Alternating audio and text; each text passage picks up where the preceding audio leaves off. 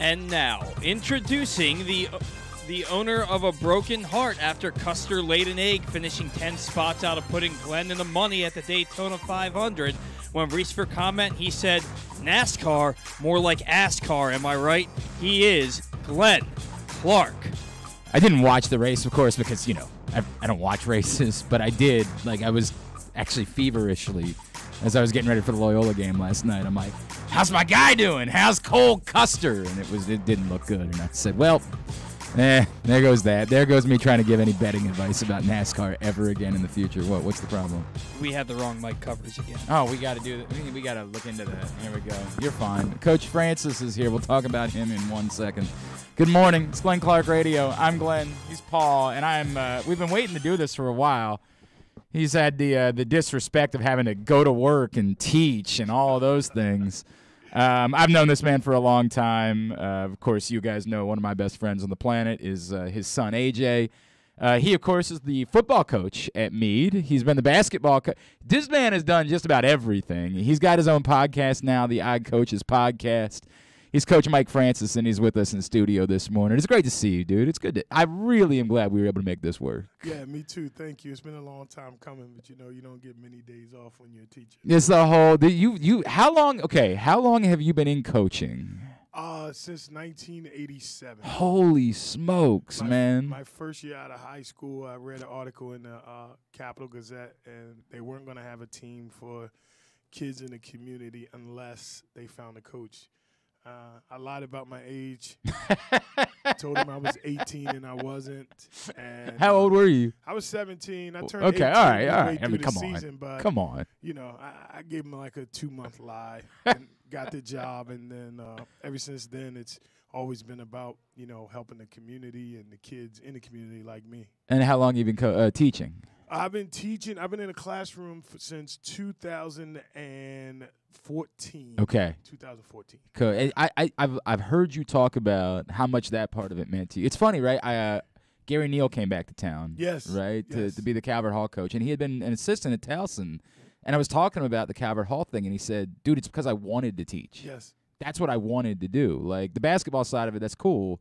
I wanted this job because I really wanted to teach, and that wasn't going to be an option at the college level because, you know, you got to do a few more things in order to get to that point. This was my chance to do it, and it really blew me away.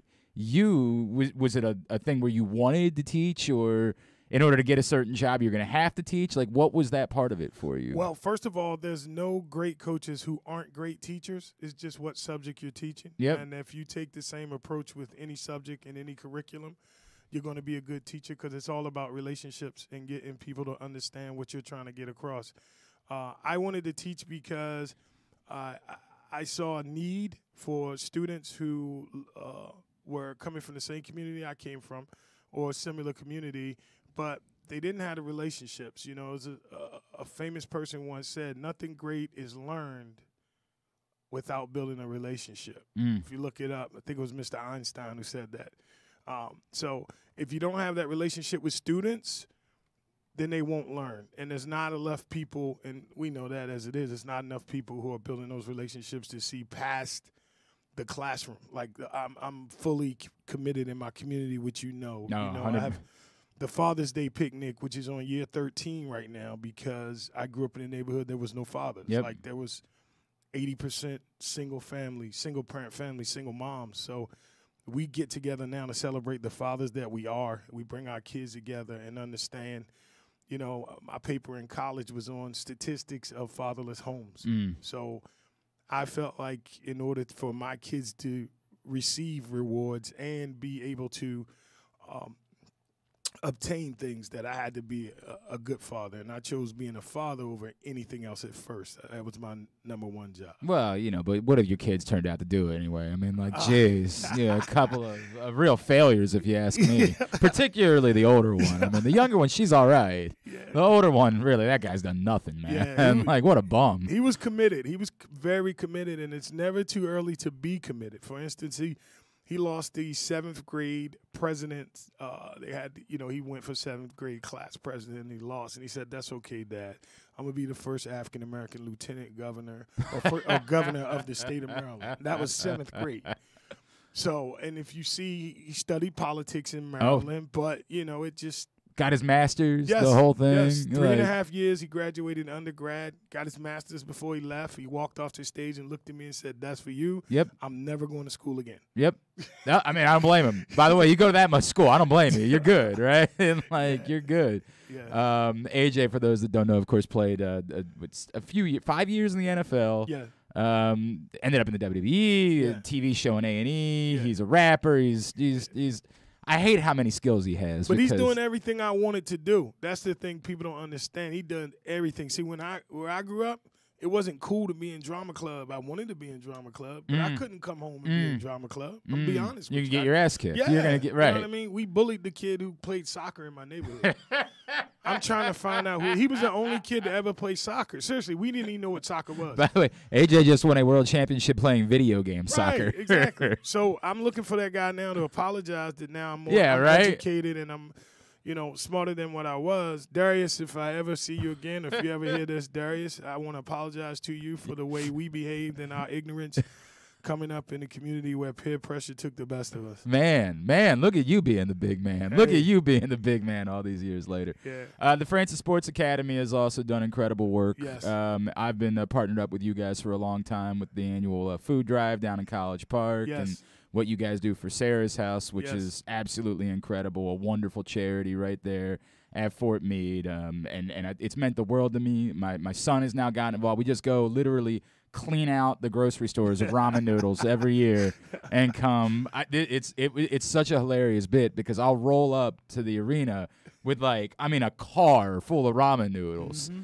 And just stacks upon stacks. And all I'm worried about is, we got a bunch of college kids around here. Right. I got to keep my eye on these because they're not going to end up at Sarah's house. That's a meal. Right, exactly right, man. That's a meal. You know, if it's being in college, you're dying for some more ramen noodles. Yes, you man. are. That's a good meal for a college student. And we've been fortunate to have the help of the Anne Arundel County Police Department, along with Mike Rogers, who's our representative, and people in the community, Katrina Haberin, Junior Jones, Victor Wright. Those people have all been big contributors for us. I'm sure. I hope I'm not. Don't blame it on me forgetting you. It's just the memory ain't what it used to be. But we had a lot of people. We do a lot of things together. They're also with us with the Father's Day, and we just see. We want our community to be better. That's it. We want our kids to get opportunities. I think opportunity is the biggest word in the dictionary, not by letters, just opportunities, and that's what we want to try to create. All right, so that I respect. You know how much I respect everything you guys are doing. You know how much it means to me to be a part of it, and so may it continue. And I always get a request from I typically throw a party every summer. He always requests it's Father's Day weekend because he's coming up anyway. Exactly. It was real weird last year. It was like, bro, I need you to throw your party on June 19th, and I looked at him like, bro, am I allowed to throw a Juneteenth party? I don't know. I just don't know how the world works, man. I'm still trying to figure it out. Am I allowed to do that? He's like, yeah, bro. It's okay. My mother's birthday is June 19th. In fact, I know he told you that. It's funny because by the way, he always that's how black my grandma is.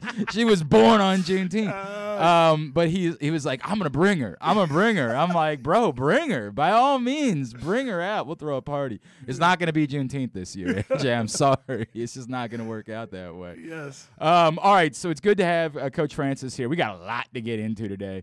Coming up later on in the program, obviously the big topic today, Juwan Howard. We're going to talk about it. We still got a lot to talk about. The Maryland job, and Coach is going to talk about a lot of that with us too. Former Georgia Tech coach Bobby Cremins, now with ESPNU Radio. He's going to check in with us a little bit later on this hour. We'll get his thoughts on it. And our buddy Rob Long is going to join us a little bit later on this morning as well. I know that's your guy. Hey. Normally Jeremy joins us every Monday at 11:30, but Jeremy is doing national radio today because it's the holiday. So Rob's going to sort of fill in for him for a normal segment this morning. That's cool because I know you guys are boys. And he's got a game that the IAM quarterfinals, I believe, are today. Yes, sir. So Mount Carmel, I think, plays John Carroll at 4 o'clock. So he's going to check in before that. So that's all coming up on the program today. Today's show is brought to you by the CIAA tournament. You going to be able to get to any of that this week, man? I'm hoping. I've gotten so many calls from the coaches trying to find gyms to practice. Oh, no doubt, right? 6 schools called me, but we couldn't help them because we're still playing. Well, that's a good problem to have, obviously. This is going to be an unbelievable event. It gets underway tomorrow night, or actually tomorrow during the day. It gets underway at Royal Farms Arena. You can still get tickets, CIAAtournament.org. That's CIAAtournament.org in order to get your tickets. It's not just the basketball. The basketball's a huge part of it, but, like, they're taking over Rams Head Live this week. By the way, is DJ Cool going to join us tomorrow? I'm talking to him today. Oh, boy. I'm really... He told me Tuesday should work. Bro, I'm I'm really excited about that. I am really excited about that. DJ Jazzy Jeff's coming into town this week. I think Rakim's coming in. Like, there's just going to be a massive party surrounding the CIAA tournament. Again, CIAAtournament.org in order to get your tickets. It all gets underway tomorrow. All right, let's do it. Let's talk about it. We all saw it. It wasn't good. No. I know that much. Look, and I say this as someone, let's get it all out on the table, right? Yes. I have no predisposition whatsoever towards Michigan, towards Juwan Howard, towards Wisconsin, towards Greg Gard. I know there's a lot of Maryland fans that were pissed off about Juwan Howard because he got into a fight with Mark Turgeon last season, but also a lot of Maryland fans don't like Mark Turgeon. So, like, you know, I'm not really even sure how much there was that was like, let's support our guy. Yes. I have no predisposition whatsoever towards any of these people, parties involved with what happened yesterday. I wasn't watching the game either, right? I was getting ready. I had to work the Loyola game last night. So, you know, that was where my focus was. A great win for Loyola, by the way. They spanked. I mean, just spanked Lehigh by 27 points on senior night. It was a great atmosphere. Santi Aldama was back. That was very cool. So I'm not watching this, and I'm only watching it via Twitter, essentially, right? Like, and I start to see Twitter explode. And the beauty of one of these events for us that do this for a living is there are no shortage of things that can be said about it, right? Because there's not necessarily a definitive right and a definitive wrong outside of, I think we all agree, no matter what happens, if you're a coach, you probably shouldn't be slapping somebody, right? Yes, like I'll agree on that. We can all agree that awful things can occur. There's got to be a line. But much like, I remember coming in here the morning. You remember the thing with Myles Garrett and Mason Rudolph last season? Yes. I remember coming in here the next morning and saying, look, I will never defend what Myles Garrett did. Never in a million years. It's completely and totally unacceptable.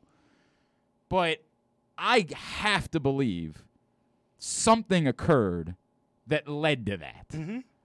It doesn't make it okay. It doesn't make it so he doesn't get a serious suspension. It doesn't make any of those things. I just got to believe there's more to the story than just dude lost his mind in a moment and started bashing somebody with a helmet, right? Like, I've got to believe something else occurred in that moment. That's what I'm struggling with here. And I know you've been doing like the Zapruder film over on social media, going frame by frame. It was the grassy knoll. Like 100%. Like, I have seen your social media breakdowns of what occurred yesterday. I have watched this 100 times. Here's the only issue I have. The only issue I have is when Juwan Howard was asked about it afterwards, he was still going on about the timeout. Yeah. And if something had been said that had been wildly inappropriate, right? Like, Myles Garrett came out and said, I heard somebody say this. Mason Rudolph, of course, denied it, and there was a back and forth from there. But at least he said it, which gave us more context to, like, okay, if you really heard that, I can see where you would lose your mind. I could see where you would stop thinking clearly in that moment. And again, I'm not trying to compare Juwan Howard with a slap to Myles Garrett bashing somebody over the head with a helmet. There's clearly a far more aggressive crime that we're talking about here. But at least I can get it. When Juwan Howard was asked about it, he was still going on about the timeout. And I personally have no sympathy for the timeout. None. Juwan Howard took a timeout when he was blowing out Purdue just a week ago at the end of the game. Like, dude, this is basketball. Come on, man. I get it. You don't like it. You're smarting about it, the whole deal. But if that's really what sets you off, I think you're in the wrong business. Like, I really do. I don't think emotionally you can handle this because stuff like that is going to happen when you play basketball. As everybody pointed out, you know, you're still trying. You're still putting your guys out there, pressing, trying to play in that point. The other dude's got the right to say, let me coach up my guys to put them in the best situation for facing that, right? Like, the timeout, it's hard for me to have any sympathy. I'll let you explain why I might be wrong about that from a coach's perspective. But from my perspective, dude, this is part of the game. It's part of the game. You're going to get your ass kicked sometimes. Yes. You're going to kick somebody else's ass sometime. I know you guys had a tough season in football this year. You got your ass kicked a couple of times. Several times. Right? Like, several times. It's part of the business, right? You can't just lose your mind because you're getting your ass kicked. Like, that's going to come if you get into this business. You're going to have to deal with getting your ass kicked sometimes. So you get your ass kicked. They call a timeout. Still being pissed off about that. I can't embrace that in any way. I have no sympathy, no support. Did something else happen in that exchange? Totally possible. But he didn't say anything about that after the game. He was still going on about the timeout, and that to me is the worst part about all of this, which is, dude, if you really lost your mind over a timeout, I don't know, bro. I don't know if this is the path in life for you. I think all of it is a thread of protecting his players. I think as coaches, that's our number one thing. We're supposed to protect our players. And as you said, I've lost by 70. I've won 76-0, lost 70-0. I've lost a basketball game by 102. Did you really? Yeah, we got beat by Savannah Park when I was like 11 years old. We were playing up, but they beat us 108-6. Oh, my God. You know, and we shook hands. But I took it as it was, and I worked hard to be better. And the thing is, if you're so upset as a coach, me being a coach, I'm never going to get mad because he called a timeout. I mean, even this year we had a coach who didn't shake our hand because we had a timeout because we was trying to get our bench guys in, and we asked the officials to roll it, you know, so you can get your subs in. And the officials were like, no, you called it, you taking it. But we didn't want it. We just wanted to get guys in. So at the end of the game, we're in the line, and the coach, he put his fist out like that and then pulled his fist away and gave me a little, you know, couple choice words. Over it. Yeah. I can't fathom being that fragile, dude. It happens. I'm not going to – guys get caught up, and it's emotional. And honestly, you are looking out for the best interests of your players. You are looking out. Now, I think something was said, and I think Juwan was upset because of the timeout, because of the way it made maybe his players felt. And he's the leader of his And by the way, players. that's essentially what he said afterwards. He was like, my guys didn't deserve that. And again, I hear you, but you got to answer to the fact that you took a timeout a week ago against Purdue when you were kicking their asses. I agree, and I would have told my players who were upset, y'all should have did something during the clock. See, that's what I tell kids, like, don't get mad because they beat you by 30 or 40. Your ass should be mad when the game's going on and play some damn defense. Like, don't get mad at the result. Be mad at the process. Let's change the process. We can change the outcome by our actions during the game. Let's defend, let's rebound, let's not turn it over. All right, let's tackle, let's block, let's hold on to the ball, whatever it may be. But I can't get mad at the other coach. You know, Billy Tubbs said a long time ago, it's not my job to keep the score down. I can't coach your team. I can only coach mine. You know? So I believe he was acting out for his kids, but then the coach from Wisconsin, the assistant who came in, felt like he was protecting his head coach. All right? The kid from Michigan may have said something because if you look, him and the assistant are face-to-face, and they're not just staring each other down. There's lips moving. So Juwan probably heard what the coach's response was, which I blame the Michigan kid if he said something. But Juwan's not going to say what his kid said because he's got to protect his kid. So in the press conference, he's going to say, hey, I was mad at the timeout, whatever, you know. But he's going to protect his kid from the beginning. Now, would I have acted that way? No. But I also wouldn't have put my hands on him. So a lot has been made about that, right? With Greg Gard, who's the Wisconsin coach, sort of grabbing. The thing, too, again, is I'm taking a lot of this from the explanations that were given, right? And again, to your point, certainly, if one of your players said something out of line, you're not going to undress them. You're not going to do that. Greg Gard's saying, look, he was pissed off. I just wanted to try to explain to myself. That's not the time. I just wanted to say, look, this is what happened in that moment. That's not the time because that coach who didn't shake my hand when we beat them early this year, he sent me a text this morning. Saying he was, hey, look, the internet's undefeated. And it was about that situation. You know what I mean? Like, he texted me about that situation, and we're good friends, but he just got into his, you know, he was a little upset the way things going, but we weren't purposely trying to embarrass them. Like, it's not the case. We wanted to get our kids in the game. But some people get caught up, and I know I have in the past. I've got caught up in emotions when you're in the game. Basketball is a very, very emotional game. Unlike football, football is emotional, but basketball is indoors, it's full of people, it's high risk, high reward. And I think Juwan maybe just felt the pressure and expected better from his guys, and then he responded to what the coach was doing. But at all costs, if I'm the leader of my program, don't put your hands on me and stop me from walking off in front of my kids. Because now my kids are going to look at me like, damn, he just got big brother, or damn, he just sunned him, because that's the way kids are. So Juwan's like, whoa. I don't want to talk about it right now. You know, that's what I would have done. I wouldn't have talked about it. I wouldn't have said anything. But I definitely wouldn't let you grab me. Do you make anything of this following up the stuff with Turgeon from a year ago? Do you make anything of there being a track record at all? I hate that. It's two separate situations. And the way people respond, if you look, I tweeted Jay Billis and I tweeted Rex Chapman this morning because I didn't like their response to it. And I respect both of them a lot. Like Jay Billis, I know he doesn't know me and he probably doesn't give a you-know-what. But I respect him for what he does with the By the way, Jay and I have gotten to legitimate fights on this show before, and yet he'll still come on. He'll still, and I do respect that about Jay Billis, is despite the fact that like he and I went really back. He's a very much a Mark Turgeon supporter. And I'm not even a Mark Turgeon hater in any way. I just would legitimately ask Jay, what's reasonable to expect from this program? Like what legitimately should they have been accomplishing in 10 years? And he didn't like being put on the spot that way because it felt like he had to attack his guy. Mark Turgeon was his guy. I never had anything against Coach Turgeon. I think he was a good guy. I kind of distanced. I wasn't as close. When Bino left, I was not as close to the Maryland program as I had been in the past. And I never had anything against Coach Turgeon. I thought he was, he's working hard. He's doing his job. I know the fans may have gotten a little bit out of control and over the top on their expectations. Sometimes things just don't go as planned. You go out and you recruit kids, you bring kids in, and sometimes maybe the chemistry isn't right, or sometimes the ball doesn't bounce your way, or sometimes you didn't get the kids you wanted and you have to get someone else because you have to fill your roster. See, all of that and any of that could have been the issue, but it didn't. I mean, Coach Turgeon didn't lack, like, the fire to coach. Coach Turgeon didn't lack wanting to be there. Like, he didn't wake up and say, hey, I want to lose. I want to be the worst team in the Big Ten. Like, he didn't say that. It was never embarrassing. There was never anything embarrassing about this program. I guess he just got tired. Sometimes you get tired of, everything. Like, and your family has to. People don't understand. I mean, you are familiar with my situation.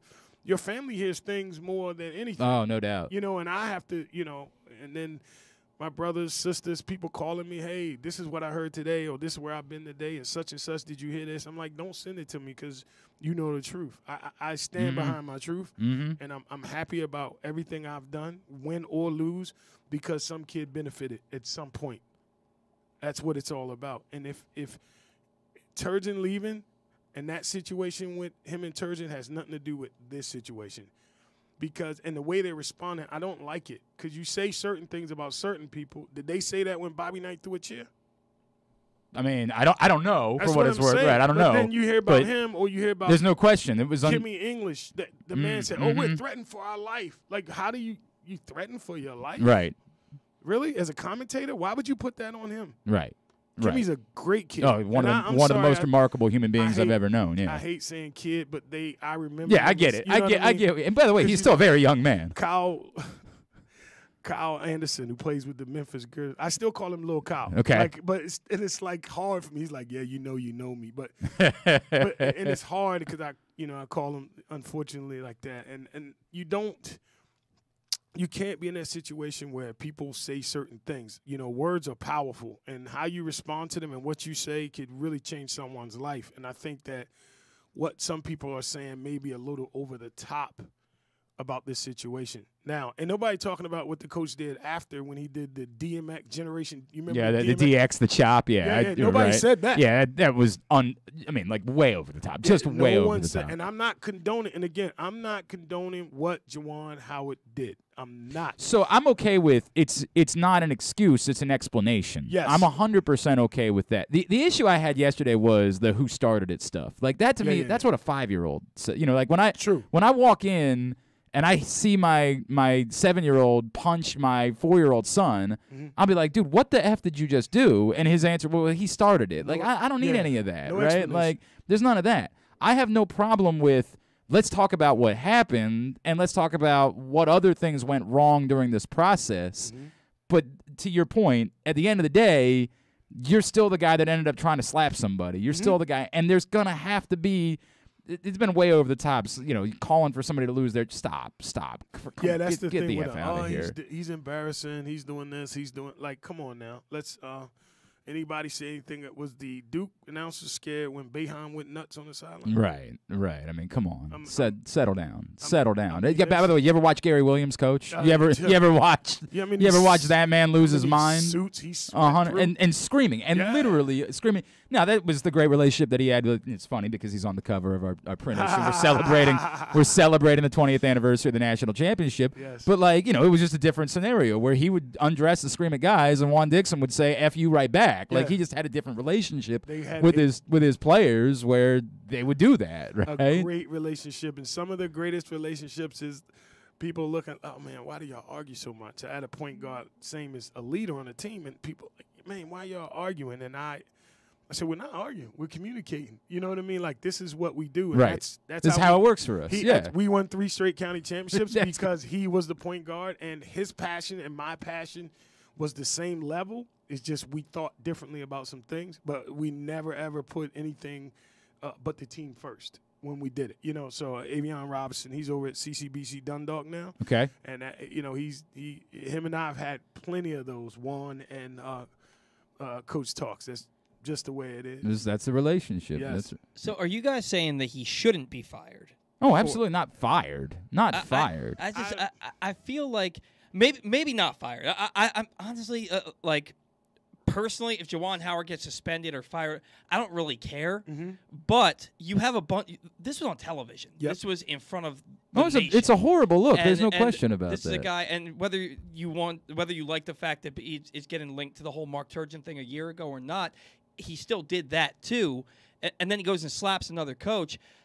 I don't know how you can continue on with a guy who's that hot-headed and he put his hands on another human being. I don't know how you can do that. Because you can. He's going to get suspended for probably the rest of this season. Minimal. If I had to guess, it'll be the rest of this season. To your point, maybe into, and inevitably for the sake of this, they're going to say you're going to have to go to anger management. You're going to have to just for the sake of what you're talking about, which is how do you do this? How do you move this forward? They're going to turn around to their boosters and say, look, if you think this was a bad look, we're addressing it. We're doing that. And now that'll be up to Juwan Howard because Juwan Howard has the right to make his own decision then. If he feels like he's being undressed and he's being embarrassed and he's being whatever, then he has the right to say, I don't want to do that. And I'm going to choose not to be the coach any longer here. If you're going to force me to do things that I don't think I have this problem, you forcing me to do it, I'll pass. I'm good. I don't need to be the coach that bad. That's his right. I don't think Juwan Howard desperately needs the money. I think he's done quite well for himself. If I had to guess, he made plenty of years. $40 to $50 million at least. Actually, he probably got one big contract in there too.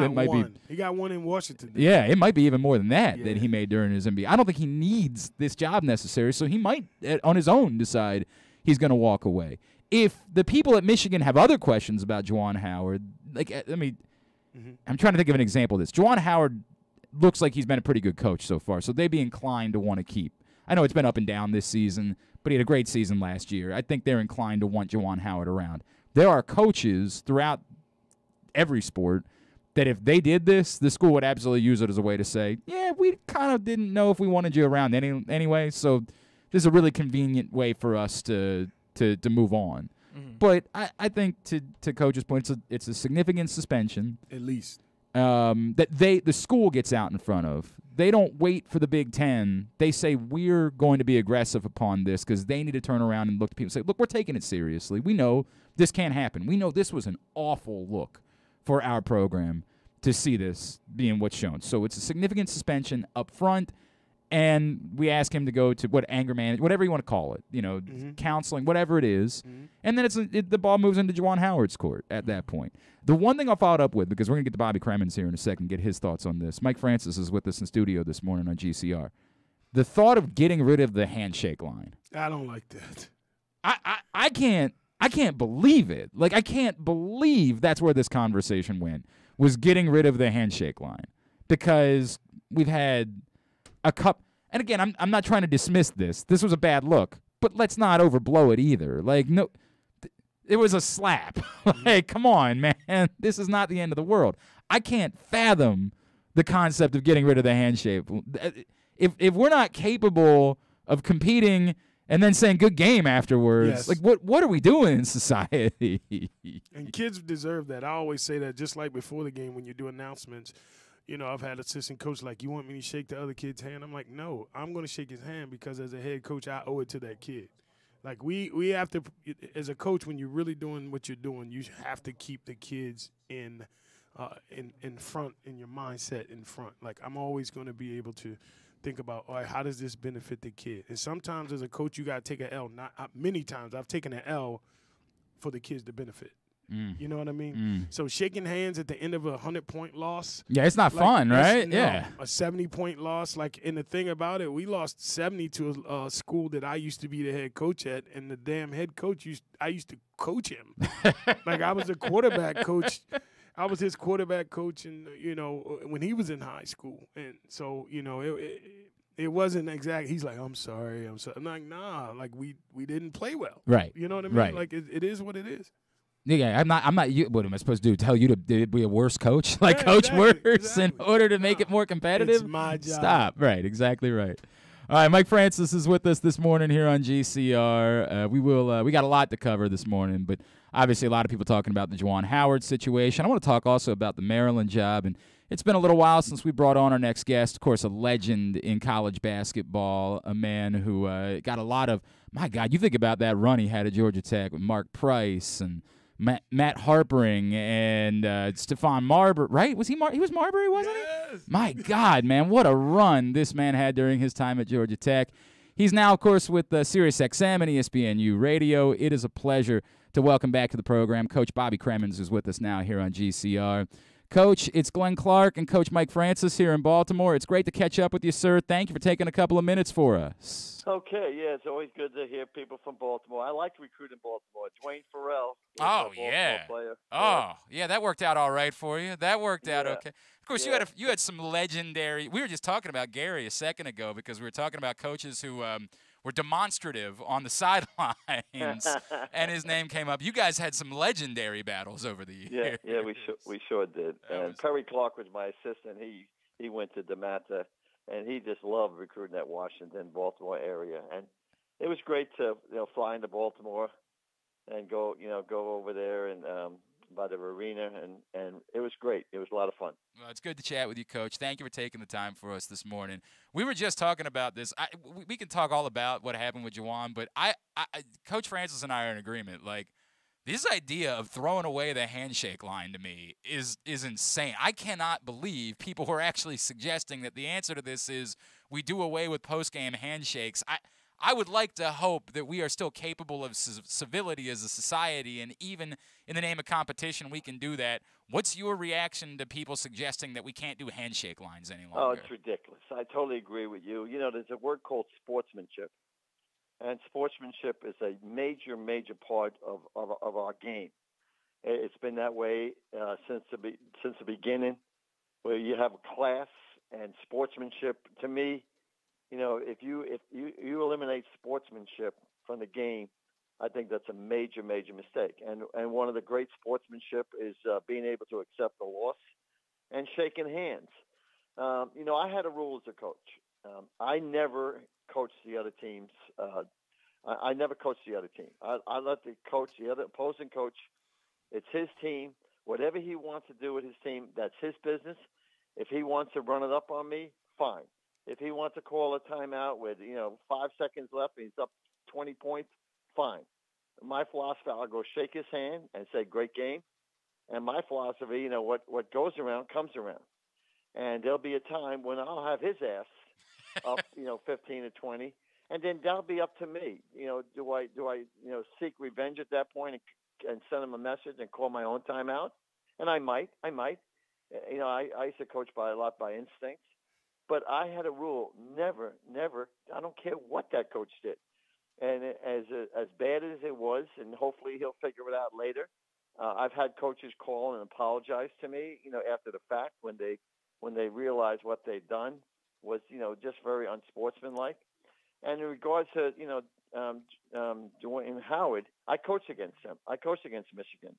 And those guys were great. And what a year he had last year. And he's got to learn. He's young.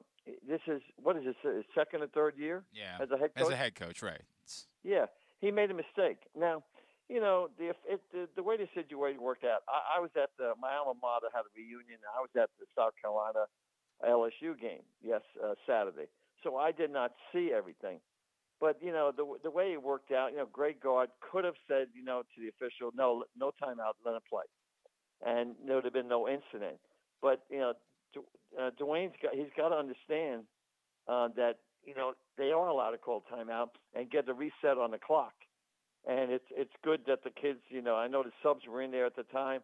I mean, you could go on and on and on. But obviously the culprit here is Coach Howard. And he's got to understand, if I was him, I would call Greg Gard. I'd call that assistant. I would publicly apologize and say, look, I made a mistake. I let my emotions get the best of me. I would apologize to them first with a phone call, and then I would apologize publicly, and then you got to brace yourself for whatever the commissioner or the AD, whoever's going to set the penalty. Who's going to set the penalty? The supervisor, official, probably the commissioner, right? Probably, although I think the school could step in, right? I would think that like the school could have their say and just say we'd like to take care of this internally ourselves, couldn't they? Yeah, I mean, I think the athletic director is going to talk to his people. Then he's got to talk. The commissioner's got to be. You have the supervisor of officials. That don't forget that person. Mm-hmm. That person is an important person. And then he's just got to accept the penalty and move on. And whatever the penalty is going to be, he's not going to get fired over it. I think that would be a mistake because he's a young coach. He's been very successful. And he's a Michigan guy, so his school's got to stick behind him. But they also got to send a message to him that this is not the way Michigan coaches handle themselves. By the way, Mike was literally just saying some of the things you just said, Coach, about not coaching the other team, right? Like, I'm coaching my team. I'm not worried about that. No, I've been in that situation, and I got my revenge. So there were times when I got my revenge. And there were times I let it go, but I never. And there's been a lot of incidents in my coaching career. Not a lot, but more. Several, at least several, where the other coach did something like that. And truthfully, it really pissed me off. But again, I had no. That's his business. That's his team.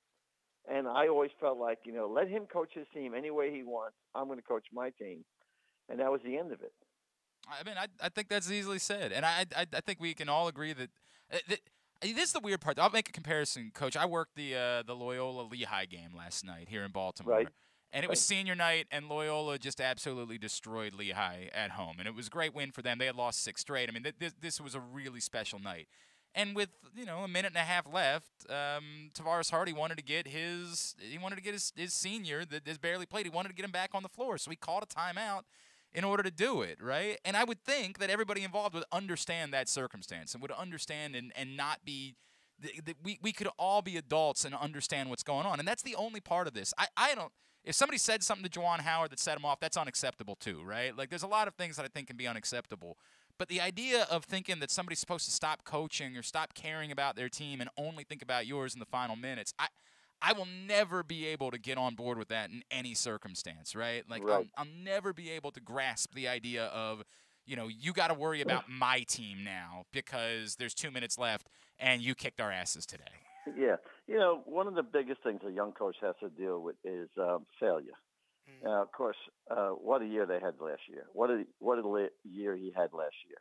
And, the success was incredible and the notoriety. And, all this year, they're hanging in there, but they're getting bumped around. And you got to deal with failure. You got to deal with setbacks. And that's a big part of coaching. And he's a young coach. And, again, he could learn a valuable lesson from this. No question about that. Bobby Cremins is with us here on Glenn Clark Radio. Coach Mike Francis sitting in with us this morning. Coach, what we got you, I want to talk to you about the Maryland job if I could, because I'm in a weird place where I think it's a good job. And I think there's plenty of reasons for somebody to want that job, but people bring up names to me, and I say, man, if I'm Ed Cooley, for example, at Providence, and I'm at my alma mater, and everybody loves me, and I don't have the pressure of needing to win a national championship in order to get people to love me, do I want to leave happy for the Maryland job? Is the job that good that it's worth me leaving somewhere where I'm happy for the Maryland job? So I want to pose it to you in that way. I know it's a good job, but is it a job that's so good and so obvious? It's been 20 years since they've made the Final Four.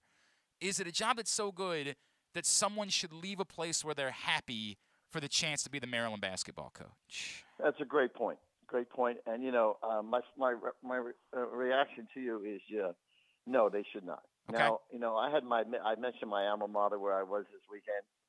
And, I left Georgia Tech for 2 days. Yeah, we remember. To go to South Carolina. And it turned out, once I got there, it had nothing to do with South Carolina. I felt like Judas. Now, I'd been at Georgia Tech a while, and it was my alma mater, and I thought, maybe a change would be good. But I made a big mistake. And it almost cost me my life, my career. And then, I went back to Georgia Tech, and I felt like I had to hide because I was so embarrassed for my alma mater.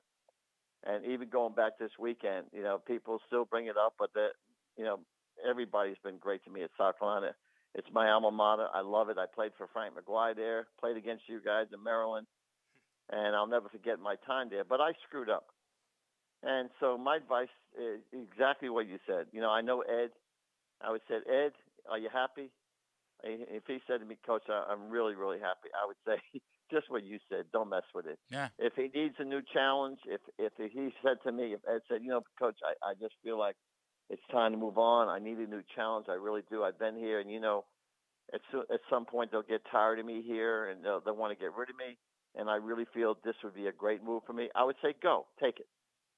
So it all depends on his feelings. Maryland is a great job. I got really mad at Maryland when they left the ACC. Mm-hmm. I called Gary, and I said, Gary, what the hell's going on? How'd you let that happen? Because Maryland was a founding member of the ACC. I loved competing against Maryland as a player, as a coach. Lefty and I had some battles. I'll be very frank with you. We played well against Maryland. Sure. For some reason, Yep. When we went to Cole Fieldhouse, we played well. And it was fun to see that environment. And I just couldn't believe, that Maryland was leaving the ACC. Now, I've gotten over it. I've gotten over the fact that there's 15 teams in the ACC. It's a new landscape. I get it, and life goes on. But Maryland is a great job. It's a great area for basketball players, and I would have Gary Williams involved. I would definitely have Gary Williams input. Let me ask you this: is there any former Maryland players out there coaching at a mid-Division I school that are doing well? Yeah. Is Juan Dixon a coach? Yes. He's a coach at Coppin State, and they've done okay. They've done. It's a brutal job. It's a job where you got to take a lot of losses in order to make your budget. And how many years has he been there?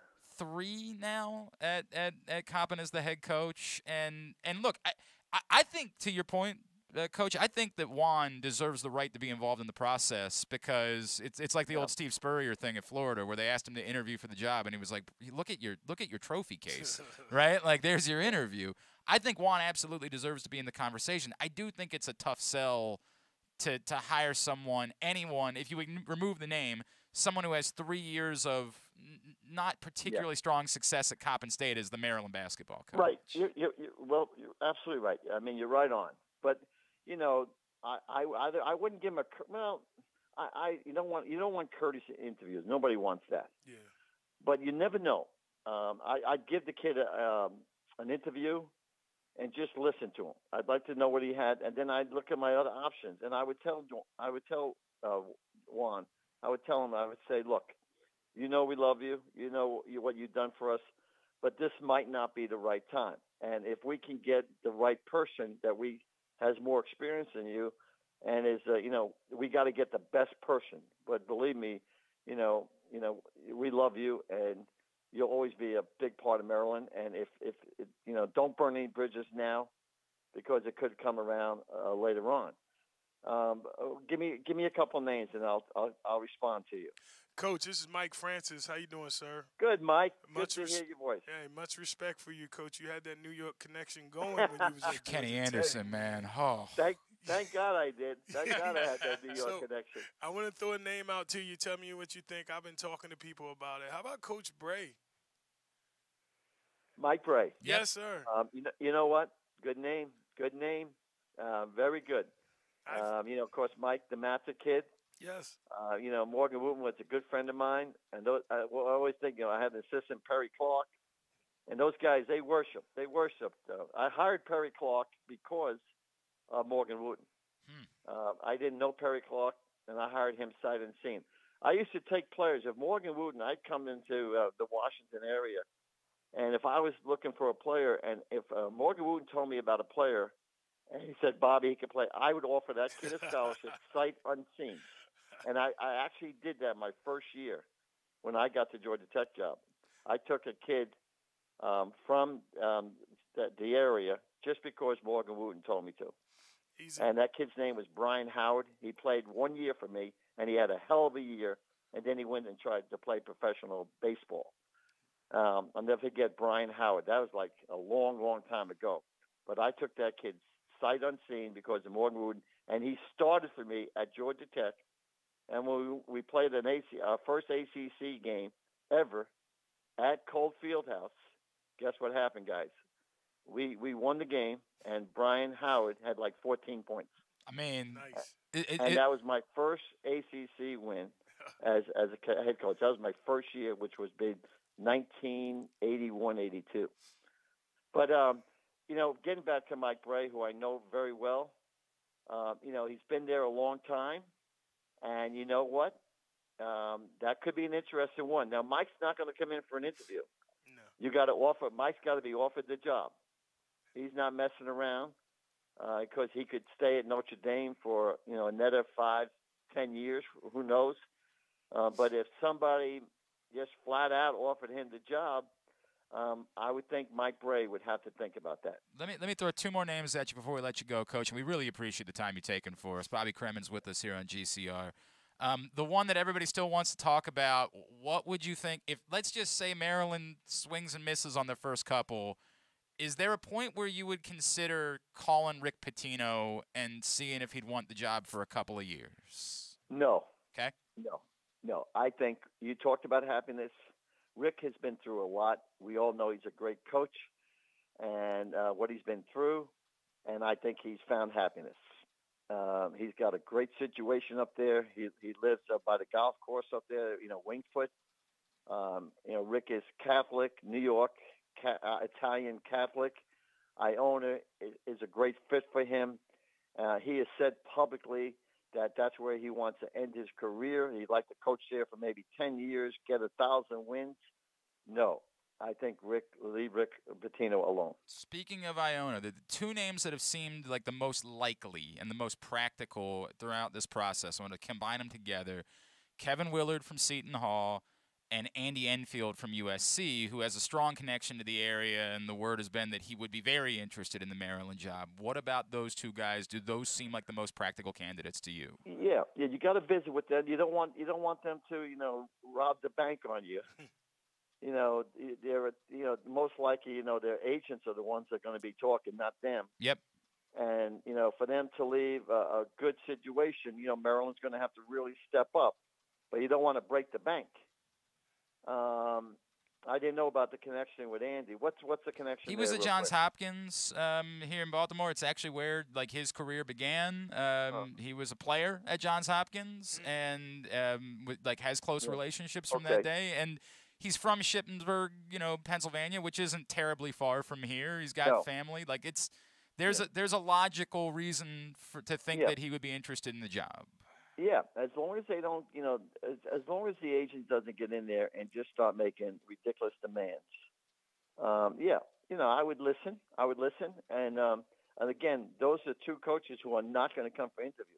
Yep. You got to offer them make the job. offer. Yep. 100%. And again, they might just be looking to turn around, especially Andy Enfield might want to turn around to USC and say, yeah, do you love me? How about $8 million a year? Do you love me for that? Absolutely. And that might be the way it goes. And, we talk about ADs. And ADs, one of their major responsibility to the university is being able to hire and fire the right people.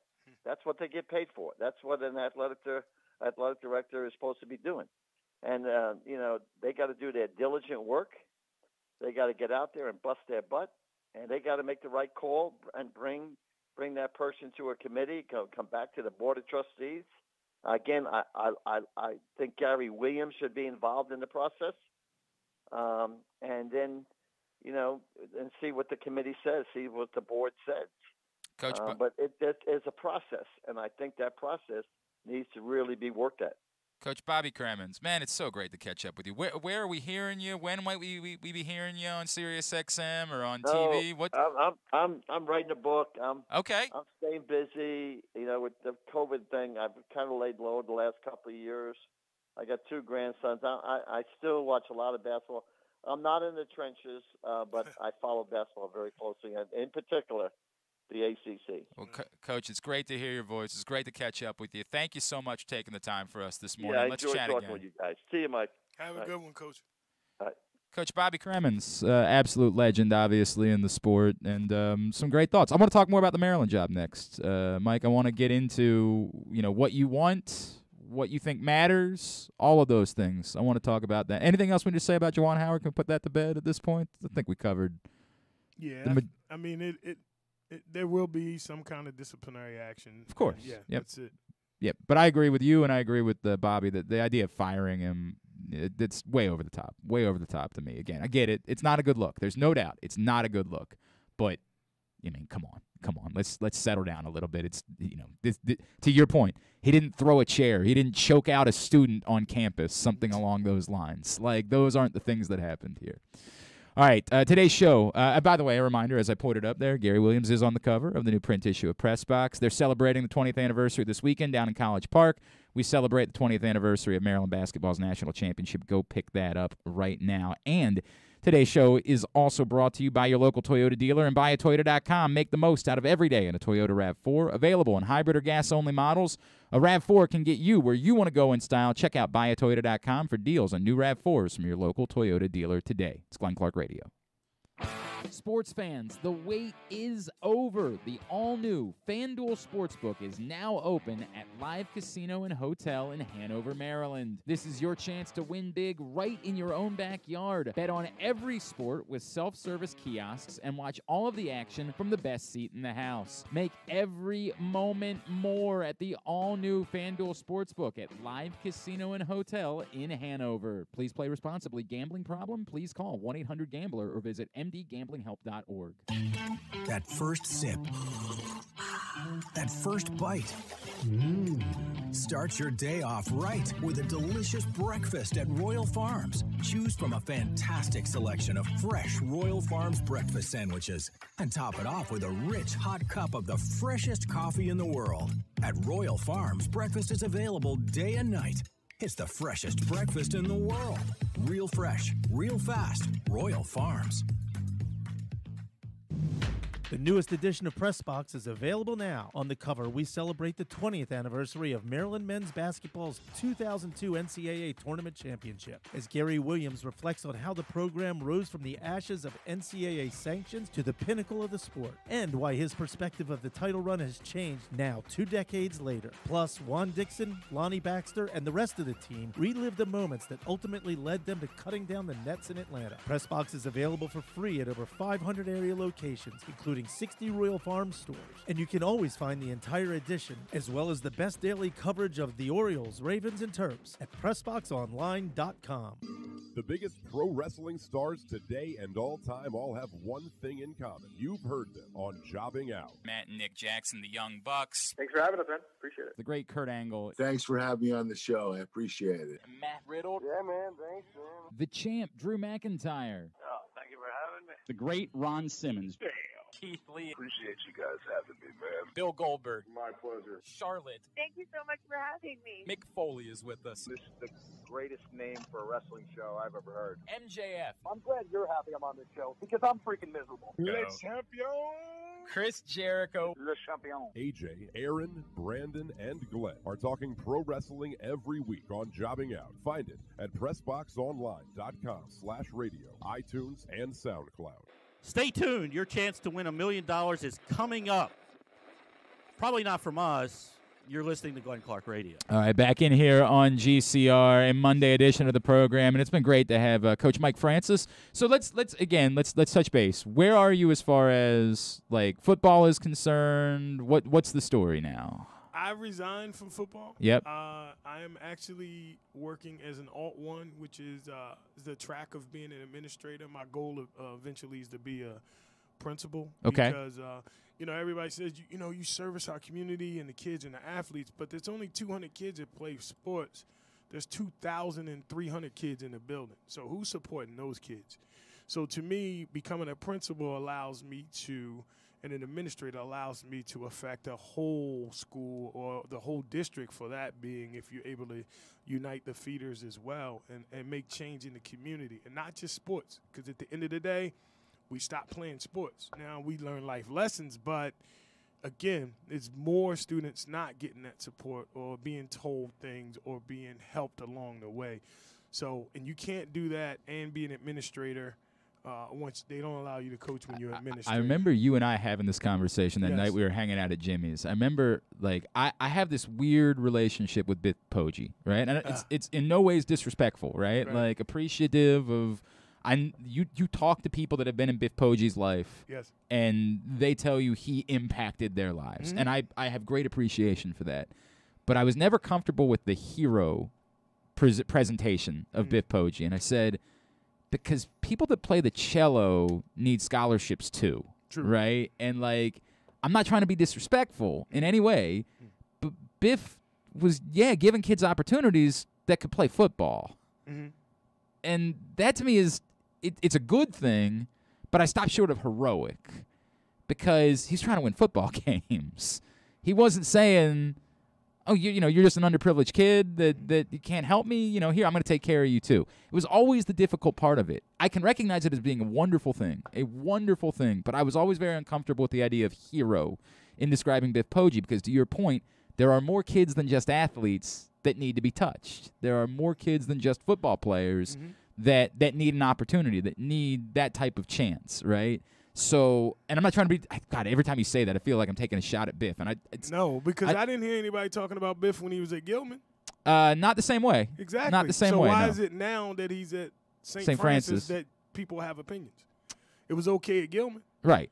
I mean, Cyrus Jones, who's a good friend of mine, and he used to play in pro-ams with me. His dad used to play. His dad used to play for me in men's I guess that makes sense, yeah. And his son went to Gilman, and he loved it. But no one talked to – I didn't even know Biff Poggi's name when he was at Gilman. I'll be honest with you. It wasn't until he came to St. Francis when it became an issue with Biff. So you think there's more of a racial connotation to, to who you're helping and what you're doing. Right. By the way, and I don't doubt, I want to make that very clear, I don't doubt that's true either. No question, I don't doubt that that's true. I always am a little uncomfortable with the hero aspect of it, right? Like, that it comes off a little white savior-y to me, right? Whereas, like, these guys are really good football players. This is sort of like the Michael Orr story to me, right? Like, the Michael Orr story isn't about Sandra Bullock. Right. The Michael Orr story is there was a kid that was a hell of a football player that didn't have an opportunity.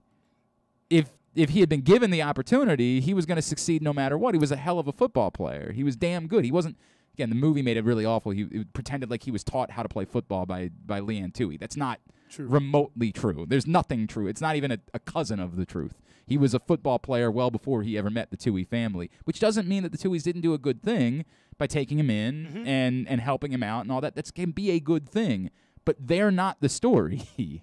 True. He was the story. He was the talented human. He was the guy that had an exceptional ability to do something that, to me, deserved the recognition and the credit because of it. And I seen recently he came out and said some things about what was different.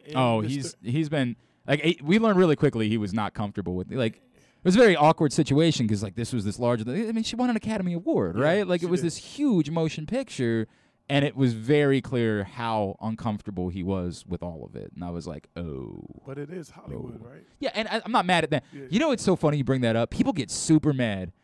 Did you watch? Paul, did you see Captain Phillips? You remember that film with Tom Hanks? Yeah. You see Captain Phillips? Yes, sir. First of all, I'm a Tom Hanks. I mean, come on, it's Tom Hanks, right? It's America that we're talking about right now. Like, let's start there. But even among Tom Hanks' performances, Like, the last 15 minutes of Captain Phillips, dude, that's as good of acting as he's ever done. Like, the shaking, the physically, like, that's unbelievable. I'm not trying to say that Captain Phillips is the greatest motion picture ever made, but it was a damn good movie. Everything about it was really good. And I remember talking to a buddy of mine about it. He's like, yeah, but didn't you hear it didn't happen like that at all? Bro, it's a movie. It's not a documentary. Neither did E.T. Right. Right. Like, I got crazy news for you. E.T. didn't happen? No, he didn't phone him. Yeah, wait, you just really broke this poor boy's heart, my friend. Literally my entire life. You just broke his heart by telling him that. Like, it's a movie, man. Like, it's a worse movie if you tell the boring story. Nobody wants to see that movie. It ain't their job. And so I'm not mad at them. Yeah. I am by no means mad at anybody involved in the making of The Blind Side for the way the story was told. I get it. I understand what they were doing in order to tell a movie, but it was just very uncomfortable for Michael Oher. And the bigger point, like, the story of Michael Oher should never have been about the white family that saved him. They didn't save him. Michael Oher should have been given opportunities because everybody deserves those type of opportunities. Yes. That's the thing that comes back to me. Like, but did he have them? He didn't. He didn't. I understand. And again, there's nothing. I'm not saying what they did was bad or wrong. I just don't think the story of Michael Oher should have been that family. I think the story of Michael Oher deserved to be the hard work that he put in order to get himself to the place where he could reach the NFL, become a Super Bowl champion. AJ will tell you we had 3 Michael Ohers. So, okay. He will tell you. I'll let him share with you. But I've had, kids once they've graduated and needed a little help and needed, place to stay that made it more, how would I say, would make the transition to college easier. Mm-hmm. Frank Brown, who was All-State, and once he graduated North County High School where he played, he moved in with me to go to Montgomery because that's the only one that had football. Mm-hmm. So we've done that, and a couple other guys after they've graduated, and Tavon Kennedy went to Garrett, but before he left, he moved in with me so we could help with stability and help him with, you got to do this, yep. and this. And it wasn't like we ain't make no movie out of it, but you do have to help with that opportunity. How small it is. 100%. AJ he'll share with I think it's an incredible. But if that person went on to great success, would you want to be the center of that story? No. Exactly. That's no. my, like, it's their story. It's their story, right? Like, I just want a T-shirt.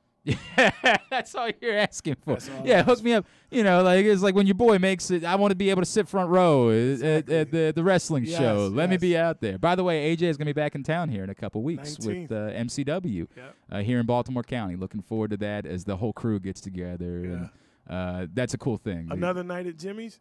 Well, bro, I mean, you think I'm going to say no to that? Man, John and Tony, we're coming. Oh man, that was a really. I'm really sad about how everything went after that because like that night was friggin' magical, man. That was a magical night to have all them together celebrating that night. It's a real bummer, of course, how things turned, but what a night that was. All right, let's talk about the Maryland job. Mike Francis is here. Hour number 2 of today's show, brought to you by Live Casino and Hotel. Of course, always the best place to be for all the big events in the FanDuel Sportsbook at Live Casino and Hotel. Get your bets in at any of the 51 self-service kiosks. Enjoy the delicious food at Sports and Social Live Casino and Hotel in Hanover. So, what matters to you? Maryland needs a basketball coach. Mm-hmm. What matters to you as someone who cares about Maryland? Yes. I know how close you are with Mike Loxley. Yes. I know, obviously, like, this is your home. Yeah. This is a place that matters to you. They need a basketball coach. What matters to you in finding their next basketball coach? When I say I'm a Maryland homer, I mean really, really. Like, when I first started coaching in back 91, 92, when I started coaching high school, I started working camps. And there used to be a junior combine at Maryland that I with Chuck Markowitz and Duffner was a coach and all that. So I've been. By the way, you know Mark Duffner is on the Bengals staff now? Yeah, well, he was in Miami when AJ was down there. Right. So I'm sitting in the lobby waiting for AJ, and Mark comes down, and Brandon Albert, who's also from Glen Burnie, absolutely. They get off the elevator, and they're like, "What you doing here?" They didn't realize. They had no idea. Yeah, oh, wow, that's cool. I was AJ's that's cool, dad, man. That's what I mean? really cool. That's the way it happened. So, but again, a Maryland homer, definitely going back. Also, Coach B, Coach Freeze, her two sons, Marcus and Tyler, used to come to our skill sessions. Oh, that's cool. For a long time, and then we've worked. I've worked camps. It was their birthday last week, yeah. and they got to be part of the post game interview after they got. I think it was the Ohio State win. It was really cool to see that. Yes, it was good to see, and like that. That week that Tyler rung the bell, we started, skill sessions, and he came in, and Coach was there. She was always there, very involved. But the thing about Maryland, and with Keith Booth, who was on the staff at one time, he played some travel ball stuff with me. Bino played travel. I had them two together, so I have a connection with some people there, and I want to see someone who comes in who can just recruit. And we can't say they have to be able to recruit Maryland because kids don't always want to stay home. And you can't blame kids. It's been really nice to see more of the football kids choosing. Yeah. That's been really nice. And so I don't think we would dismiss that Mike Loxley has played a significant role in that. Oh, big time. So in that way, I would love for there to be a basketball version of Mike Loxley that's so. But who is that? And that's the point, right? I don't know who that is. But if Mike that, Francis. No, right, Mike, MF to MD. Yeah, Mike and Mike. No. Right? But the thing is, I want somebody who can recruit. They have to build a staff that's going to allow them to go into places like New York. We already have a connection in Philly. The two kids from Imhotep. Yep. With Andre. Ayala and Andre is a very, very good friend of mine at Imhotep, the head coach. I've known him forever, working hoop group events and all. He got a great program. But now you got to be able to step out into other areas too. And I think it's a different recruiting. I wanted to ask Coach Cremins, but I didn't. When you're listening to legends, you don't, you learn by listening. Let them talk, right, yeah. You know what I mean? Yeah. You learn by listening. But the Big Ten is different than the ACC, the type of play. The Big Ten is more of a power conference when it comes to basketball, very physical. ACC, we get up and down, we run. It's more of an athletic thing. So our kids coming up here in Maryland are more of an athletic type of players when they come in. So they want to go somewhere they're going to get up and down the floor. But to me, the Big Ten is all about sets. It's heavy sets. It's ball screens, pin downs, double screen, dribble handoff, all those kind of things, which some schools and some leagues, they just want to press and get up and down and score. For instance, there are people Kentucky. that complain about the style of basketball as being boring or not as entertaining. But that's the Big Ten. Yep. That's the Big Ten. So now Wisconsin's never going to not do that. Right, but neither is Purdue. Yep. And that's the thing. The Big Ten is different. And James over at Mid-Atlantic Select, the kid who just left Iowa. Oh, what was his name? The big kid, Luka Garza? Okay, so Luka was in the 10th grade. And James, who runs Mid-Atlantic Select's a good friend of mine. He was one of my point guard, Kamari Wilkerson, was playing with them. And he asked me, he said, what do you think about this kid? I said, he's Big Ten. He's like, no way, Mike. I'm like, yeah, he's a Big Ten kid evaluating. Mm-hmm. That's what I did at the hoop group for Rob Kennedy and half the guys there. So I felt like that because of his size, and he wasn't quick of feet, right, but he was big and he was skilled, or coming into the skill, he's a perfect Big Ten player for his size. Athletically, he could not play at a school like Duke, if you see. He could not play at a school like Syracuse, as you can see. So the recruiting has to change. And unfortunately, to get guys who can recruit guys like that, you need someone who's not from this area to do it, to be honest with you.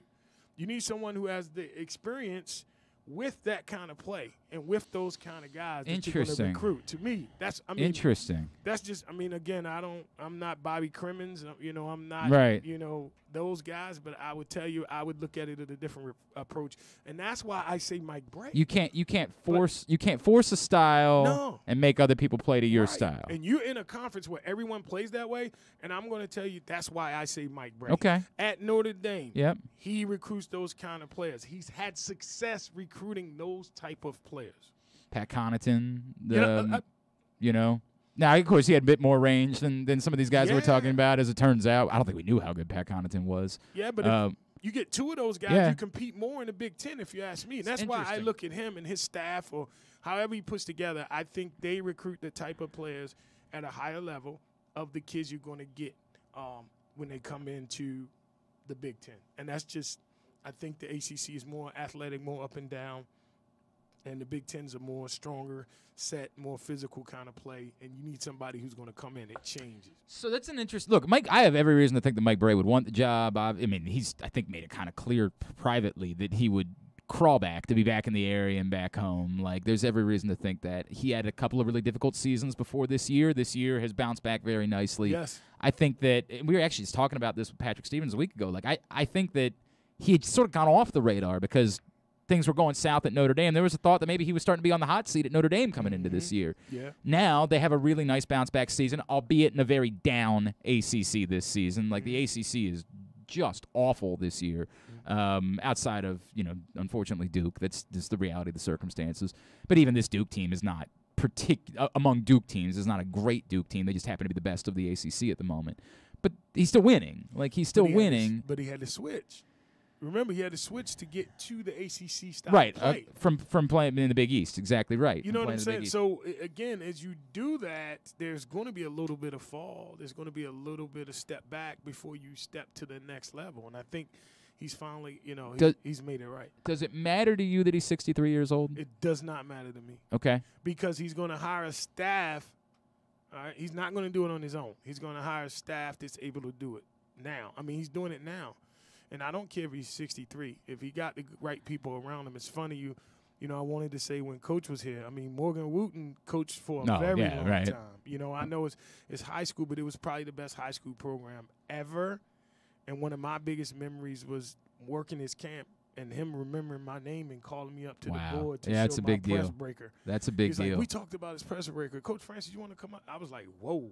Like, number one, he remembers my name. Like, that's big time, And I think that connection, again, you got the DeMatha connection with Coach Brey. You got the whole area that he will be able to tap into as far as coaches. And then you have him being able to recruit in the Midwest. He's at Notre Dame. Yep. So he's able to recruit in the Midwest. Yep. And I think that would help him because that style of play that they had to adjust in the ACC a little bit is what Maryland's going to have to be successful. I think the kid name was Diamond. Like, remember Diamond? Diamond Stone? Yeah, remember those guys came in? Oh, yeah, he came in from he was Midwest. You're right. He was Milwaukee. That's a great point. Yeah, that was a transition into what Maryland was trying to do. Like, probably not that it did not work out for Diamond Stone at Maryland, but I get your point, but he right? was athletic. Yep. He was super athletic, but not as physical, and you got other guys too who having a great career in the NBA right now, who's a slender guy like Sticks, who's having a great, because it's wide open now. Yep, you know correct. What I mean? It's wide open, and he's with the best point guard in the league. Well, it's wide open. He was, and then they got rid of him, and it's not. Yeah. I'm a big Phoenix Suns fan. Yeah. I spent 2 years out in Phoenix when D'Antoni was there, and Amari and Nash and stuff. It was just the greatest time I've ever had. And so I'm this massive Suns fan. So it was the greatest news in the world to me that Sticks ended up in Phoenix, and then they declined his option, traded him to Indiana, and I'm like, boy, I'm bitter about that. And Chris Paul's out for 8 weeks, and I'm not okay right now. I'm not okay whatsoever. I'm not handling it well. I'm stressed. But the style of play dictates who can be good as far as recruiting and Coach Williams, when he was at Maryland, he never had a problem with recruiting because he probably had one of the best recruiters ever in Jimmy Patson. Okay, but the argument against Gary Williams, of course, Billy Hahn. Well, he did. Billy Hahn was a hell of it. So the argument against Gary Williams is that he didn't really care that deeply about recruiting. He wouldn't wade into the AAU world. He stayed out of it. He said, "I'd rather have the guys that I like." And again, it worked out. He found a two-star guys did it. Yeah, he found a two-star kid in Baltimore that was this slender shooter, and he turned him into the greatest player in Maryland history, right? Amatucci drove to the University of Maryland on several occasions saying, Gary, you need to take this kid. Look at this kid. Look at this kid. Worked out okay, obviously. It worked out okay. History turned out to be all right. But the argument that people have made is you need a coach. You need someone who's willing to get a bit dirtier, willing to do the things that Bill Self has clearly been willing to do at the University of Kansas and get involved in the D'Souza's of the world and get involved. That's the argument that is made by the fan base, is that all of this NCAA rules be damned. Nobody cares about rules any longer. Never have. And in part because, frankly, let's be fair, the rules are effed. I mean, the rules have been awful. They have been, thank God we're finally at the place of NIL. Thank God we're finally, it's archaic that it took this long, but we're finally getting to a place where it's advanced. But yet still, there is this. Do you say we need to be? It was the Bruce Pearl conversation. It's not going to be Bruce Pearl. He's going to stick around at Auburn, right? But that was the Bruce Pearl conversation from within the fan base. Was Bruce Pearl's been under investigation multiple times by the NCAA. Is that really somebody we want to have be our coach? Whereas the flip side is, if the reason why he was under investigation is because he invited a dude to a cookout, I got no problem with that. Let him come be my coach tomorrow. You can't get me to be angry about him inviting a recruit. Was it Aaron Kraft? Was that who it was? I think it was Aaron Kraft. You're really mad that he invited Aaron Kraft? Is that really what we're talking about here? If that's the basis of this, nah, I'm good. You can go ahead and be my coach. That was the one that was reported, but and that's the argument you get back, right? If that's what we know, imagine what we don't know, right? But what is when you say that? What are you talking about? First of all, if you're a good coach, you're gonna be investigated. No matter what, because you're always going to piss somebody off. Someone's going to You're going to land a kid. You. Right. Someone's going to be mad that you recruited a kid they tried to get. Someone's going to be mad and think that they believe it's not possible to have the relationship where a kid would turn down the bag to come play for somebody who's not offering them the bag. And that's a lot to do with what's going on. Like some people, it is a serious thing about loyalty and that relationship. And some kids and their families feel wholeheartedly welcoming. Like I knew that Coach Friedgen was the best person for my son. Why was that? Because he was just like me. Okay. He was no nonsense. He didn't take any you-know-what. Yep. All right. And he was hard on his guys. He didn't let them do a lot of crazy stuff. He was respectful the whole way, always, no matter what. To this day, I could still text him. We talk and communicate. He's always telling me I got to come down and go fishing with him. But I had breakfast with him in Charleston, and he was trying to get me to get AJ on the phone to say, bro, Kevin Anderson built me a pool. Come down and he literally calls it his Kevin Anderson pool. He'll tell you that. Like he calls it the Kevin Anderson Memorial Pool that he got built down in Charleston for it. Like I love Ralph. And that's the thing. That was that relationship. He called us in when AJ, after a sophomore, AJ called me, said he wanted to commit. And I said, whoa, slow down. Let's wait and see. Right. And a lot of people thought I was trying to, hold things over, or I was looking to get something for myself, or that I was put off. I put off a lot of guys because I'm not the one you're recruiting. Right. I don't give a shit where Michael Jordan slept during the Olympics. You're not going to take me to that. I don't care. So Georgia Tech, they got mad at me because I didn't want to take I didn't want to take the tour. Wow, right? I've never heard this story. Wake Forest was not exactly happy because of I didn't want to take the tour. Notre Dame, I didn't take the tour. I went to the tailgate. That was where you were going to be. Exactly. That was where you were going to be, right? That was what mattered to you. We went to Notre Dame. How spicy are them brats? I don't have to wake up at 5 in the morning and go to practice. So how I like it means nothing. Right. He has to be the one that like it. And unfortunately, a lot of parents don't see it like that. That's in interesting. Recruiting. That's really interesting. And I tell with my kids, too, pick a school for 40 years and not 4. Because after the 4 years, how's it going to set you up for life? Right. Right. That's the most important. AJ will tell you, my two choices for him, if it was me, it would have been between Naval Academy and Notre Dame. Because what it does for you after college. Sure. Like you walk into a job interview with a Notre Dame graduation ring on or a Naval Academy. Yeah. Come on. That's you can become the president, right? Like right on top. Everybody's resume yours goes right on the top. Yep. And that's what it's about. It's not always about sports. And I just felt like that Coach Friedgen was the guy for the program. I feel like Loxley is kind of that way, too. He'd never, ever, ever put you off. He's, not a big-time guy. You and I talked about this before. Mike Francis is in studio with us this morning. We're going to have Rob Long join us in a few minutes. You and I talked about this before, and I always try to get people to explain why. I remember when this was all going on, and I remember this push. And I've always liked Mike Loxley, right?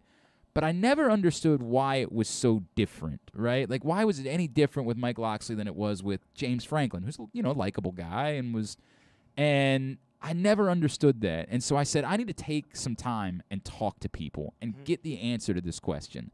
And the word that kept coming back to me was real, was genuine, was, it's comparison. Some guys, they just come off as car salesmen, and you never get that vibe from Mike Loxley. You never will either.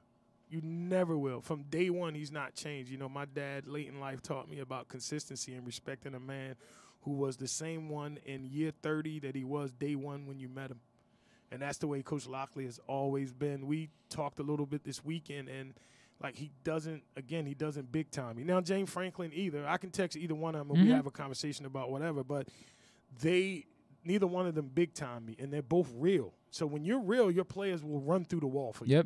And that's the thing about it. And not only that, those two don't see players as ends to a means. Mike Locksley doesn't see his players as an ends to a means. Mike Locksley sees the opportunity he can help with these kids, how he can turn the community around. He's a hometown guy. He wants to be that guy. He wants to be the person that really helps Maryland surge, right, and put Maryland back in a national place to be when it comes to college football. And I always said, we as coaches always complain. And, again, we complain about who gets the job, but we don't support the guy who get it. Like, to me, I'm saying to all fellow coaches of this area and who look like me, now we complain we don't get the job. Now let's send in players to make sure he can keep the job. How about we do that? That's, oh, boy. That's powerful. How about we do that? Right. And if it ever comes to a player of mine or someone I know that I'm always going to help. You Coach wanted to go to Mike Locksley, 100%. Because I know he's going to be taken care of. Coach Lockley's going to. Well, this is the unspoken part. Like we don't have to pussyfoot around it. We can say like this is there, and maybe we can tie this into the basketball conversation. We know we're watching it with Brian Flores right now in the NFL. Black coaches do not get the same opportunities. Yes. You can be as mad about that as you want. You can scream about it on the internet. Well, it shouldn't matter what color your skin. Stop. You're just embarrassing yourself. We know this is a statement of fact that black coaches don't get the same opportunities. Well, here there's a black coach that's gotten this opportunity at Maryland, and the people that know him think the world of him. Like, in no way is fake, in no way is disingenuine. And your point now, okay, well, if I'm a black coach, if I'm somebody here, I need to support this man, let him succeed, because it might be the way that more black coaches get their opportunities. Exactly. And I'll tell you one of the stories we had. I went to his clinic, and try to real quick with this. So I went to his clinic, and there's, 200 coaches there, okay? None of the guys speaking to myself and DeLon Parrish is the head coach at Wise. Yeah, absolutely. I coached DeLon when he was a young pup. Help. He was one of those kids. They weren't going to have a team if they didn't have a coach. Okay. Now he's probably the best football coach in the state of Maryland. Right? No question. Oh, my God. No doubt, right? No doubt. He's the guy that AJ wanted to be like because, DeLon was at my house a lot. So we're sitting at the clinic, the coach's clinic, and it's me and DeLon at the table. Guys are walking by, 150 guys. Nobody speaks. Nobody says anything. Coach Locksley comes in. He's on the phone. He yells across, "Hey, Mike and DeLon, I'll be over in a second. Let me finish this call." He comes over. He sits with us. We have lunch. And we had talking about recruiting and everything. That next day, every one of those coaches came by, spoke, and tried to sit at the table with us. There was 30 guys at the table. Wow. Why? It wasn't because of me and DeLon. Right. And I'm not stupid. Yeah, right. You know what I mean? You sure? It wasn't, it wasn't? It wasn't me and DeLon because DeLon had kicked half of their ass, and I was just trying to get in. But it wasn't me and DeLon. But they wanted to be there because of Mike Locksley. Now, so in a sense, if you're willing to use a grown man like myself and pretend to be my friend so you can get close to Coach Locksley, what are you doing to our kids? What are you doing to our children? At the end of the day, what are you doing to our them? Thank you. Thank you. And unfortunately, I'll say it, and on the other side, we take it sometimes. We fall for the okey doke. We fall for the recruiting, the dating. Right. And I say it's nice to be wanted. It's nice to right. Yeah. But you tell me I'm pretty. Yeah, exactly. Yeah. But the thing is this: if you know every coach your kid had and you don't know the teachers, then you're sending the wrong message. Wow, that's good. That's good, man. That's good. We have parents who don't go to back-to-school night and couldn't tell you that teacher is what they say, but they know every coach. And Coach Locksley don't give you that opportunity. And like with Miss Friedgen. Gloria, yeah. Gloria she would call me and say, your son's something special. Like, it really is. I really enjoy him. Like, she didn't call me and say nothing about football. I hate that we always say nice things about him, by the way. We got to stop that. I need to stop that. I mean, you know how many times I would try to get somebody to say something bad about him? No, she this loved man. Him. And every time they had the parents' weekend, we would go, and then she's like, Ralph's going to take some guys up there. Look, here, you just mingle. You're a coach. just mingle. Everybody loves you. Come on, just mingle. All the parents, they would love to meet you. Just mingle. Ralph and them's gone. Come on, you do it. I'm like, yes, ma'am. Whatever for the family, because she's, they're great people. Yep. And she was concerned about AJ as a student. Like, I never, and that other guy, we know that story. There's enough time in the world Not for that. not really worth it. Not really worth that conversation. Not worth that conversation whatsoever. Not at all. Man, I'm ready to sign up for you right now. I'm ready to send my 7-year-old to go. Are you sure you're out of coach? You sure you're not going to go back? And, like, my 7-year-old's going to be eligible here in a few years. I'm ready to send him your way. My wife told me last night watching the All-Star game, she's like, you sure you want to be a principal? I'm like, yeah, why? She's like, I loved it when you were a head coach and you were a basketball coach. She's like, you sure you don't want to do it again? I was like, no, baby. Man. By the way, how about Steph Curry last night? I look, again, the All-Star game's not for me, right? Just because I'm not typically into the spirit of just running around and playing basketball for the sake of it. But, and that stretch in the third quarter where it was just, let's just see what shots he can hit, where they're like, all right, every time down, we're just going to give you the ball. And it killed me because I bet the under. It killed me. It killed me. Bro, I did some research on it, and it was very close. It was extraordinarily close. Because they went to that 24-point thing in the fourth quarter, the numbers have actually been down. So I thought it was the smart money was on betting the under, and I was this close. I was this close to hitting it, unfortunately, in the end. I think it was 123, and the number was 121, or not 121, 3. It was 323, and the number was 321 or something like that. It killed me. But, yeah, that was fun. That was y'all can say whatever you want about Steph Curry. There will never be a night in my life where my night will be better by watching Steph Curry shoot a basketball, man. Like, just a freaking joy, dude, to watch that dude do what he does. I got everything I wanted. I saw a great shooter. Saw LeBron finish. You saw Embiid. You saw Giannis. Like, they showed their abilities. I think it's the best All-Star game in at least 20 years. Wow. I mean, it's hard for me to compare because it's not – the All-Star game is not for me. I want competition. I want to watch – dude, I watch, like, every Phoenix Suns game now because, like, the fact that I get to watch Chris Paul play I am so mad at myself for not realizing – I did not nearly respect Chris Paul enough until he arrived in Phoenix. I did not give him – I got to see him when he was over at Morgan State that night with LeBron and Melo and all them, but, like, I never gave Chris Paul his due because he would get under your skin and he was that guy, and so you kind of hated him a little bit because of it. My God, it is a delight to watch him play basketball, man. He's 37 years old. It's insane watching him do what he's doing, man. It's nuts. All right, Mike Francis is here. We're going to check in with Rob Long here in 1 minute. Today's show is also brought to you by Glory Days Grill. Love me some Glory Days Grill. The smoky thigh wings, the burgers, the ribs, all delicious. GloryDaysGrill.com is the website. Get your order in. You want to plug the podcast real quick before we go to break? Yeah, everyone, please. The Odd Coaches podcast, myself, Dr. Keith Adams. We for 25 years, we'd have conversations about sports when things happen, so we decided to make a podcast. We just taped our 100th episode. We've had Lamar Barrett, who's an NBA scout, on. We've had a couple other people that have played for us and big in the community. We're hoping to grow the podcast more. We're on Spotify. We're on Podbean. We're on Amazon. We're on almost everywhere you can, Apple, everywhere you can get it. Excuse me. Everywhere you can get your podcast. Give us a listen. Enjoy us on your ride in. Take us on your lunch break. And like, share, and subscribe. It's awesome. That's awesome. Love that. All right, we'll come back in, chat with Rob Long next. It is Glenn Clark Radio.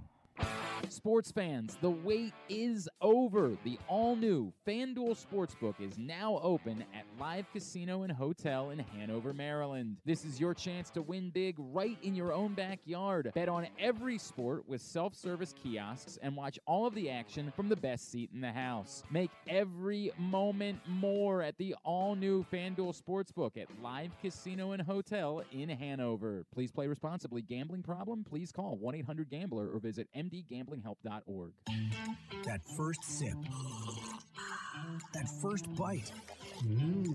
Start your day off right with a delicious breakfast at Royal Farms. Choose from a fantastic selection of fresh Royal Farms breakfast sandwiches and top it off with a rich hot cup of the freshest coffee in the world. At Royal Farms, breakfast is available day and night. It's the freshest breakfast in the world. Real fresh, real fast. Royal Farms. After being virtual in 2021, the CIAA men's and women's basketball tournament is headed to Charm City this February 22nd through 26th. The CIAA is an event that has become a celebration of family, culture, and accomplishments that uplift and strengthen the African American community. See the excitement in person as some of the best college basketball in the country comes to Baltimore's Royal Farms Arena with the CIAA Men's and Women's Conference Tournament. Get your tickets now at CIAAtournament.org. That's CIAAtournament.org. The newest edition of PressBox is available now. On the cover, we celebrate the 20th anniversary of Maryland men's basketball's 2002 NCAA Tournament Championship, as Gary Williams reflects on how the program rose from the ashes of NCAA sanctions to the pinnacle of the sport, and why his perspective of the title run has changed now 2 decades later. Plus, Juan Dixon, Lonnie Baxter, and the rest of the team relive the moments that ultimately led them to cutting down the nets in Atlanta. PressBox is available for free at over 500 area locations, including 60 Royal Farms stores. And you can always find the entire edition, as well as the best daily coverage of the Orioles, Ravens, and Terps at PressBoxOnline.com. The Toyota Tacoma comes in a wide range of models and trim lines. You can choose the perfect Toyota to reflect your unique personality and driving habits. Check out buyatoyota.com for deals on new Tacomas from your local Toyota dealer today. If you miss anything, don't forget that you can find whole shows later on Spotify, Apple, or Amazon Podcasts. It's Glenn Clark Radio. All right, back in here on GCR. Mike Francis is in studio with us this morning, my friend and a man, again, who's accomplished just about everything in this world. This is your boy that we're talking to now, right? Yeah. Like, you love this guy. I love Rob. I'm a big John Carroll fan today. I want to see him. That's not true remotely. That's not remotely true, although I actually have a connection to the John Carroll team, but I always root for this guy. Of course, you hear him every morning, the Big Bag Morning Show. Hopefully there'll be baseball at some point this year, so you'll be able to see him again on Masson. He is our friend, our guy, Mr. Rob Long, and he's back with us here on GCR. What's going on, dude? What's going on, Glenn? Who's there with me? Oh, we there? Oh, hello. What's going on, man? Can you hear me? Yeah, I got you now. Who's there with you? I didn't hear. Oh, it's Mike Francis is in studio with me this morning. What's up, Mike? What's up, baby? How are you? I'm well. How you doing this morning? That's good. That's good. Hopefully I'll be better in a couple hours. Yeah, good luck this afternoon. So big game today. Where are the games today? Where they doing them this year? They got moved this year to Hartford Community College. We used to play at Stevenson, but on Sundays, and now it's Monday, President's Day at Hartford Community College. The 4 conferences of the IAAM, 4 divisions, I should say, of the IAAM will play for the titles. All right. So really, like, handicap it. Take your coach's hat off. Be an analyst for a second. You gonna win this thing or not? It's gonna be tough. John Carroll, well coached. Holly Ishmael, and on top of that, it's hard to beat a team 3 times in 1 year. We faced them twice already, beat them both times, and the second game was a lot closer than the first. We got a big lead against them, and they walked us down. And, we had to hold on to win that thing against them the second time around. So it's going to be tough. This is not going to be an easy one. This is the team that 2 weeks ago, when we faced them the second time, I told my team, I said, if we get to the championship, we'll face John Carroll. Okay. Because you knew they were going to be a 2 or 3 seed, which means they were going to be on the other side of the bracket. You just felt that. You felt it. They played a lot better down the stretch than they did early on. The one thing we have on us is, I think we're probably a little deeper, but also I think we have a different championship resume. We went out, and Mike can tell you this, right before the playoffs, we went out and played St. Francis, Poly, and McDonough to get ready for the playoffs. It's going to sharpen you a little bit, yeah. I was out tuned up for the playoffs, going out there and playing some monsters. And it's what I call, I think if you win a championship, you got to build a resume. So we did that to build our championship resume. We faced some adversity in the semifinals, again, playing a team for the 3rd time that we had beaten twice already. And we were down, guys, 8 points in the second half. And we came back to win by 9. But, again, like I told them, that was our first probably signature come-from-behind win of the year. And I told the girls also, once again, you got to have one of those if you want to build that championship resume. I like everything about your team except for one thing. Me. The head coach. That's the only problem, right? Like, if we could get Mike over to coach the game today, I'd feel great about your chance. I love you, bro. You know that. Glenn, that's typical of you, though. I expect that. Yeah, right? I mean, what else am I supposed to say, dude? You know how this goes. You know how this goes. Hey, yeah, that's what friends are for. Yeah. Coach, I owe you an apology. I sent you a message too late that night. We were at Jimmy's that night. Remember? Oh, Glenn? yeah. I sent Coach a message, but it was kind of late. I was hoping he could meet us over. Oh, we had a great night. What a great night that was. My God, that was a great night, man. Yeah, well, I heard all about it. Yeah. It's cool because I didn't text him at all. All right, so we've been talking all morning. You know we've been talking about the Juwan thing. And actually, it's funny because, you know, Jeremy normally comes on at this time, and Jeremy's off doing national radio. I think he's in a Star today. So it was cool because I saw Mike say this morning on Twitter that he was hoping to hear from you this morning, so I figured this would work out the right way when I knew he was coming in studio. Your reaction to all of it, and specifically when you hear somebody say, well, this is it, we should do away with handshake lines after games, what is your response to that, Rob?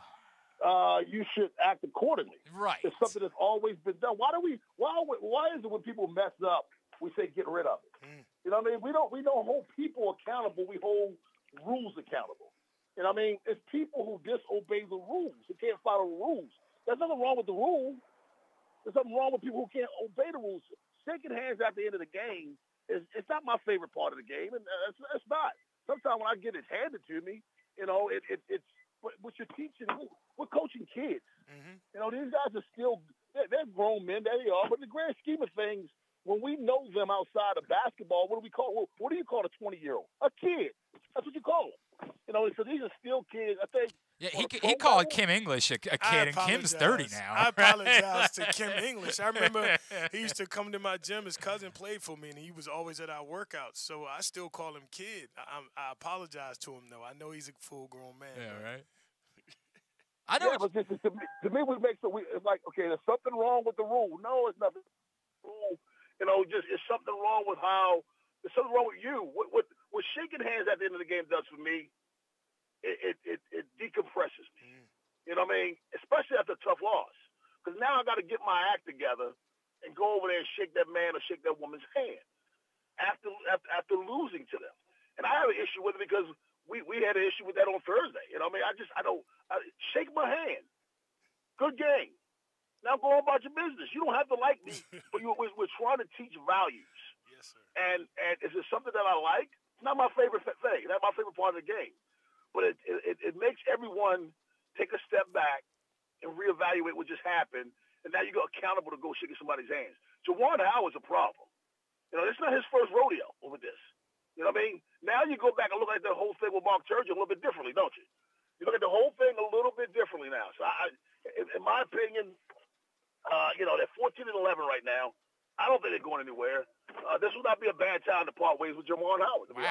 Wow. Okay. Well, hang on. Rob Long's with us because we will separate there. Both Mike and I are in agreement. I think that's over the top. I think that's I get it, right? Like, it was a bad look. There's no doubt it was a bad look.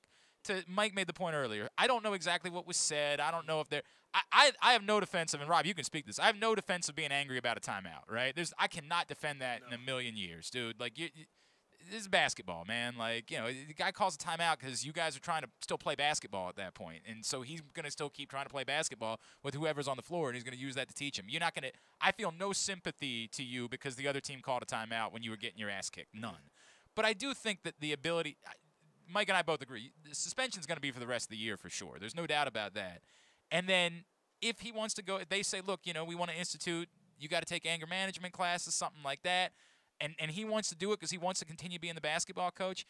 I think he has that right to say this is not something that should immediately disqualify him from ever coaching again, in my mind. No, it's not ever. That's a long, tough word, but this is not the first time he's had a bad look with the University of Michigan. It's not the first time as a coach. It's not his first time. I mean, why is it over the top? Over the top was that right hook he threw to the coach. That was over the top. Over the top was when he had to be held back from Mark Turgeon from his bench and three other coaches. That's over the top. It's not the first time for him. Anger management, well, you should have did that after the first time. Why do I have to make you do anger management because he went to this point? Nobody owes him anything. Okay, I'll agree that they don't owe it to him. I agree with that. But I know it's been a disappointing year, but I think Juwan Howard. My phone jumped. He owns the university. He owns the University of Michigan. And I'm sorry. This is, to me, it's not his first time, guys. I agree with you, Coach, but we also look at it from a standpoint that maybe they offered him, counseling or something for the Mark Turgeon thing, and I could see him, being let go, especially if the alum come at, the AD and say, hey, this is not a good look, we don't want this around, as Glenn said earlier, being 14-11, I could see them getting rid of him, but I think it's just, that would be a little bit over the top. Yeah. That's all. That's all I'm at. That's all I'm at. And I get it. You're right. It was over the top. It was over the top, his reaction. There's no question about that. And they'll probably have to investigate. Rob, remember the morning after the Myles Garrett thing a year ago, right? Like, I don't remember what you said about it, but I remember having this feeling in my mind like something else had to happen here. I refuse to believe that Myles Garrett just started bashing Mason Rudolph in the head with a helmet or whoever it was because he just lost his mind. Like, I feel like there's got to be more to the story than just, I'm mad about the timeout, I'm going to start swinging here. Like, I feel like something else had to happen there. Let me ask you this. Did Myles Garrett have any issues before that, Mason Rudolph? No, not that we knew of. Right, okay. Not that we knew of. So, because of that, I'm willing to say something else had to happen. Okay. Juwan Howard has had issues before. Okay. So, for me, nothing else has to happen. Okay. You know what I mean? I'm not inclined to give him. I was more inclined to give him the benefit of the doubt when it was Turgeon. Right. That was the first time I saw that. I was that guy. Well, I don't know what else to say, but twice in a row. I mean, come on. I mean, number one, let's start off with the audacity that he has to question why I'm calling a timeout. Who are you? Yeah. That alone is enough. That alone is enough for me to rate. Hey, that's a warning flag right there.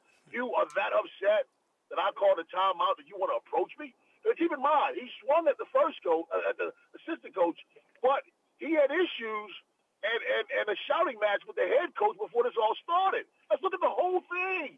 We're just taking this one thing to get in the box like it's the only thing that happened. There's a series of events that led up to him swinging at someone. It's not in a vacuum here. There's a series of events that led up to that. He had enough time to settle down. And he didn't. He still didn't settle down. At the end of it, he still wasn't settled. All of this happened. Same thing with Mark Turgeon. He was still upset after the game in which he was ejected. He was still upset after the game. So all these things happened, and he never settled down when he had an opportunity to. We've all been angry. We all have. But there comes a time when we settle down. When people separate you from someone else, that's your moment to settle down. He was separated from the head coach, and he continued with the assistant coach by swinging on him. I don't know what else you need to see here. I hear you. Rob, I hear you. And guys, by the way, if that's internally, if they've said, we've also seen these other things, right? Like, we've got other things that we've seen that maybe the public hasn't, then they'll probably make that decision. You're probably right. They'll probably say, if we got a bunch of, if we've known this to be a pattern and what you're seeing publicly is the same thing that we see privately, then they probably will. They'll probably use this as an opportunity to say, it's a bummer because we think he can coach a little bit and, he's an alum, but we can't do it anymore, right? You're probably right about, and they'll probably make that decision. It's the University of Michigan, guys. You know what I mean? It's the University of Michigan. I'm not a Wolverine fan by any stretch of the imagination, but it's Michigan. You know what I mean? There's some programs that have to be, they have to hold themselves to a different level. And Michigan is one of those programs. You can't do that at Michigan. You can't do that. Again, the first time, benefit of the doubt. Now this time, it's a pattern. Would you be willing to? By the way, they also love that the receipts have come for him. There are two examples. A game against Indiana, they're up 16 with 55 seconds left. He called a timeout. A game against Purdue last week, they're up 16 with a minute and a half left. He called a timeout. Like, come on, Chief. Come on, man. That's really bad. Rob, would you be willing to share? And I'm going to ask Mike for the same. Mike's told a few of them this morning already. Would you be willing to share? I know you never swung at anybody. But do you have a most embarrassing interaction that you've had with another coach at some point? One that you afterwards had to be like, I had to be the one that had to send the text because I realized I kind of screwed that one up. No, not with coach. I've had embarrassing moments with refs. Okay. And And I had to be the one that, I found the email address or whatever, and I apologized to them. But it never led to, I've never been ejected from a game. I've never been asked to leave the building. You know what I mean? So like to keep it that way. It was not it's just not my finest moment. I had to get teed up and told to sit down by my bench and things like that. But I've never been ejected. I don't plan on that happening today either. But it's just again, it comes a time where you have to calm down. You can't continue to go on, and it's just calm down. And I'm with you. I will say this though, I'm not a Michigan fan, and I know it doesn't sound this way, but I am a Juwan Howard fan. I'm a huge Juwan Howard fan. That doesn't matter. I don't make my decisions based on my fandom. I make my decisions based on what's right. And right now, that's a bad look. On top of a bad look from last. This just happened. It's not like we're digging in the crates from 4 years ago. This just happened less than a year ago. It was last March that this thing happened with Turgeon. Less than a year ago. So it's not like we're digging in the crates and finding, the wax records here. This is fresh. This is a fresh situation that, to me, shows a pattern. And the next time, to me, I look at these two incidents and think, man, the next time could be worse. That's my feeling. All right, so because this time was worse than the first time. I mean, there's no doubt. This is bad. There's no question of that whatsoever. All right, let's do this. We saw the halftime thing last night in the All-Star game with the top 75, which was great, right? It was wonderful. Right. It was tremendous. Tracy McGrady is not out there. Allen Iverson on Friday night did this fun versus thing with Tracy. By the way, I don't know if did you guys watch the Music Soul Child Anthony Hamilton versus last week? It was unbelievable. Yes. It was unbelievable. Yes. It was unbelievable. Yeah, it was. So they do this fun basketball versus thing on Friday night where they're showing highlight clips. It was a cool concept, right? Like it was. I dug it. At one point, Iverson goes off. How the F is Tracy McGrady not on the NBA's all-time top 75 players list?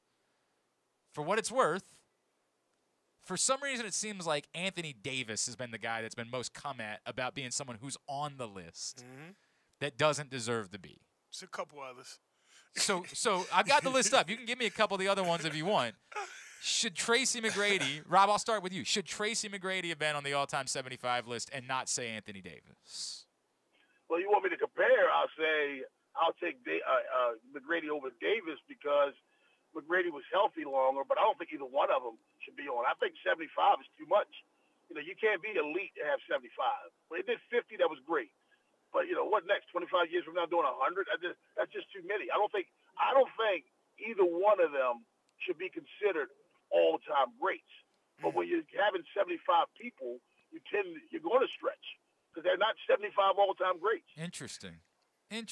And the list is actually 76. Yeah, they cheated. They had to put a tie in at the end because they couldn't get it down to 75. How can you have 75 or 76 all-time greats in only 75 years? That's saying you have an all-time great a year? No, you don't. Yeah. No, you don't.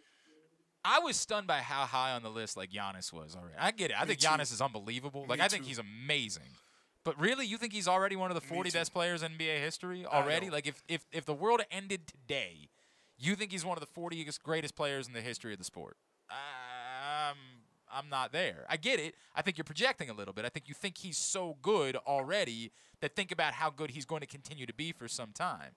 I just thought that was a bit. First of all, Glenn, that's ridiculous. The world ended the day when we really think about who's the greatest. All right. Thank you. If basketball ended today. Hang on a second. You say that. I don't know if right. I brought this up. Not at the FanDuel Sportsbook, which we love, but on another site that I would use in the past to bet before Maryland got their act together. This is not a joke. There was a bet you could make on who would win the next war. Oh, wow. Humans or aliens? How would you cash in? That's the thing. You could put money on it. And how could you win? I remember Jeremy and I having this debate because we both saw that humans were big favorites, and we were like, there's no way. How would you ever establish humans as the favorites in the human versus alien war? And we realized it was because You couldn't cash in if you bet on the aliens. You had to bet humans, or you'd never be able to cash in on the bet. Boy, that's gambling. Yeah, right. I remember saying that moment. That's called a gambling problem. But I remember that being the moment, like, how are you keeping this from being legal in the state of Maryland? How could you possibly not want us to have the right to bet on who's going to win the human-alien war?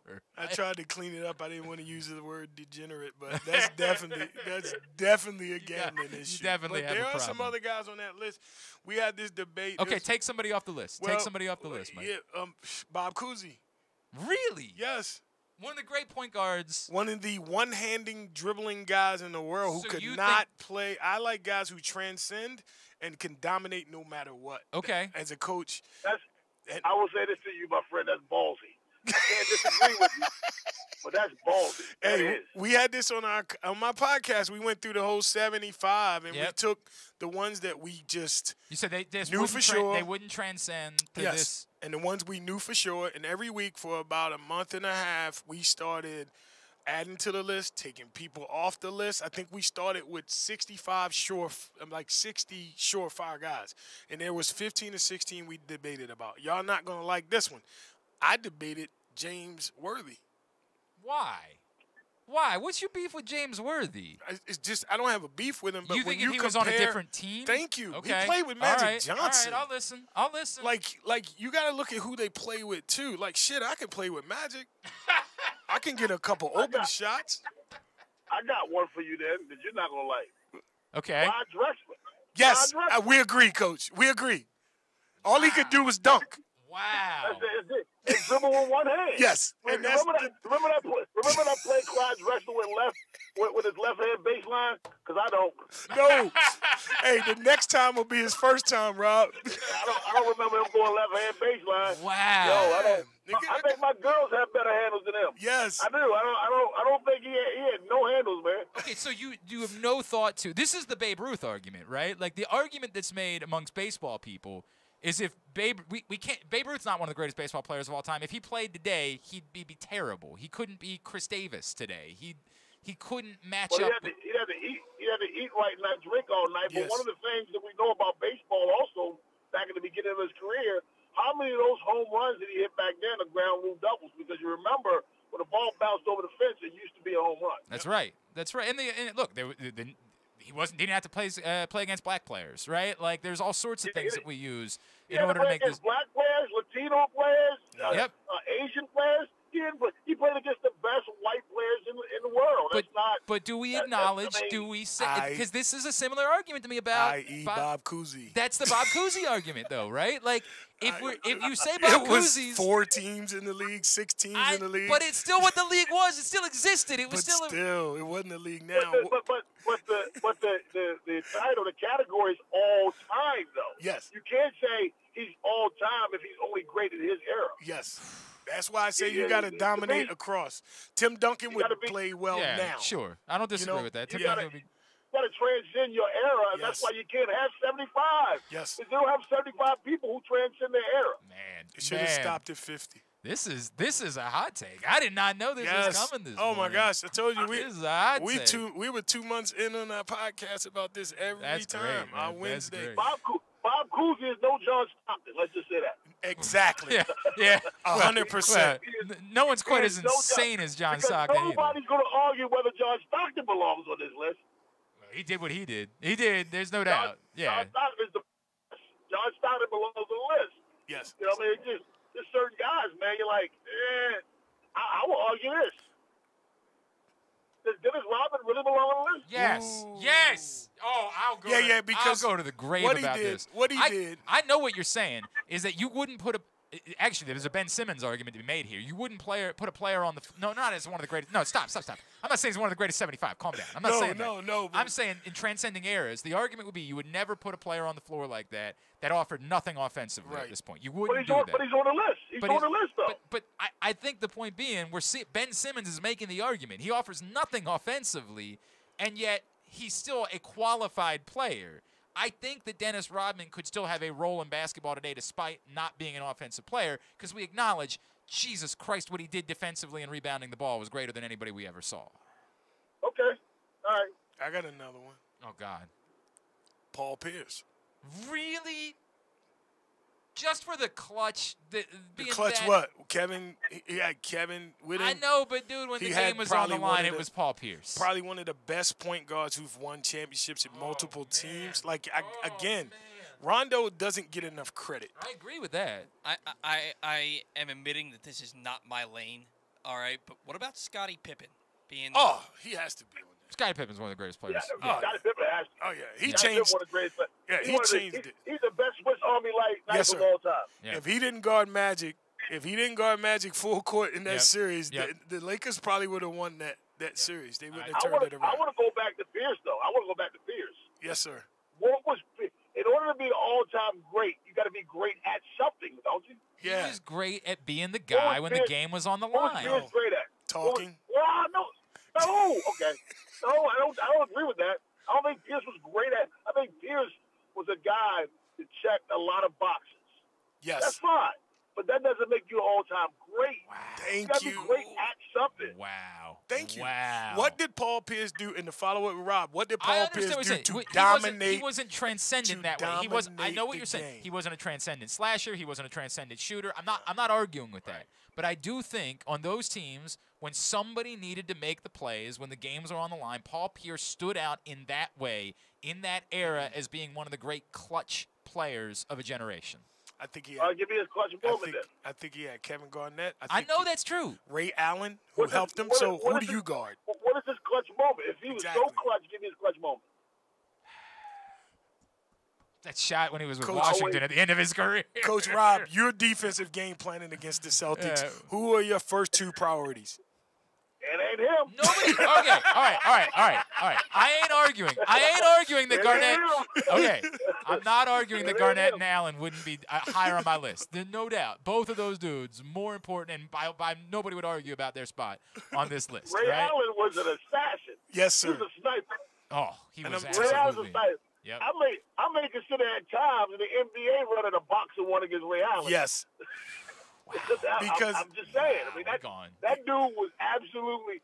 Could you imagine Ray Allen playing in this era where you can shoot threes more often? Freedom of movement. 3-point shots is your offense. Yes. If he played on the Golden State Warriors today,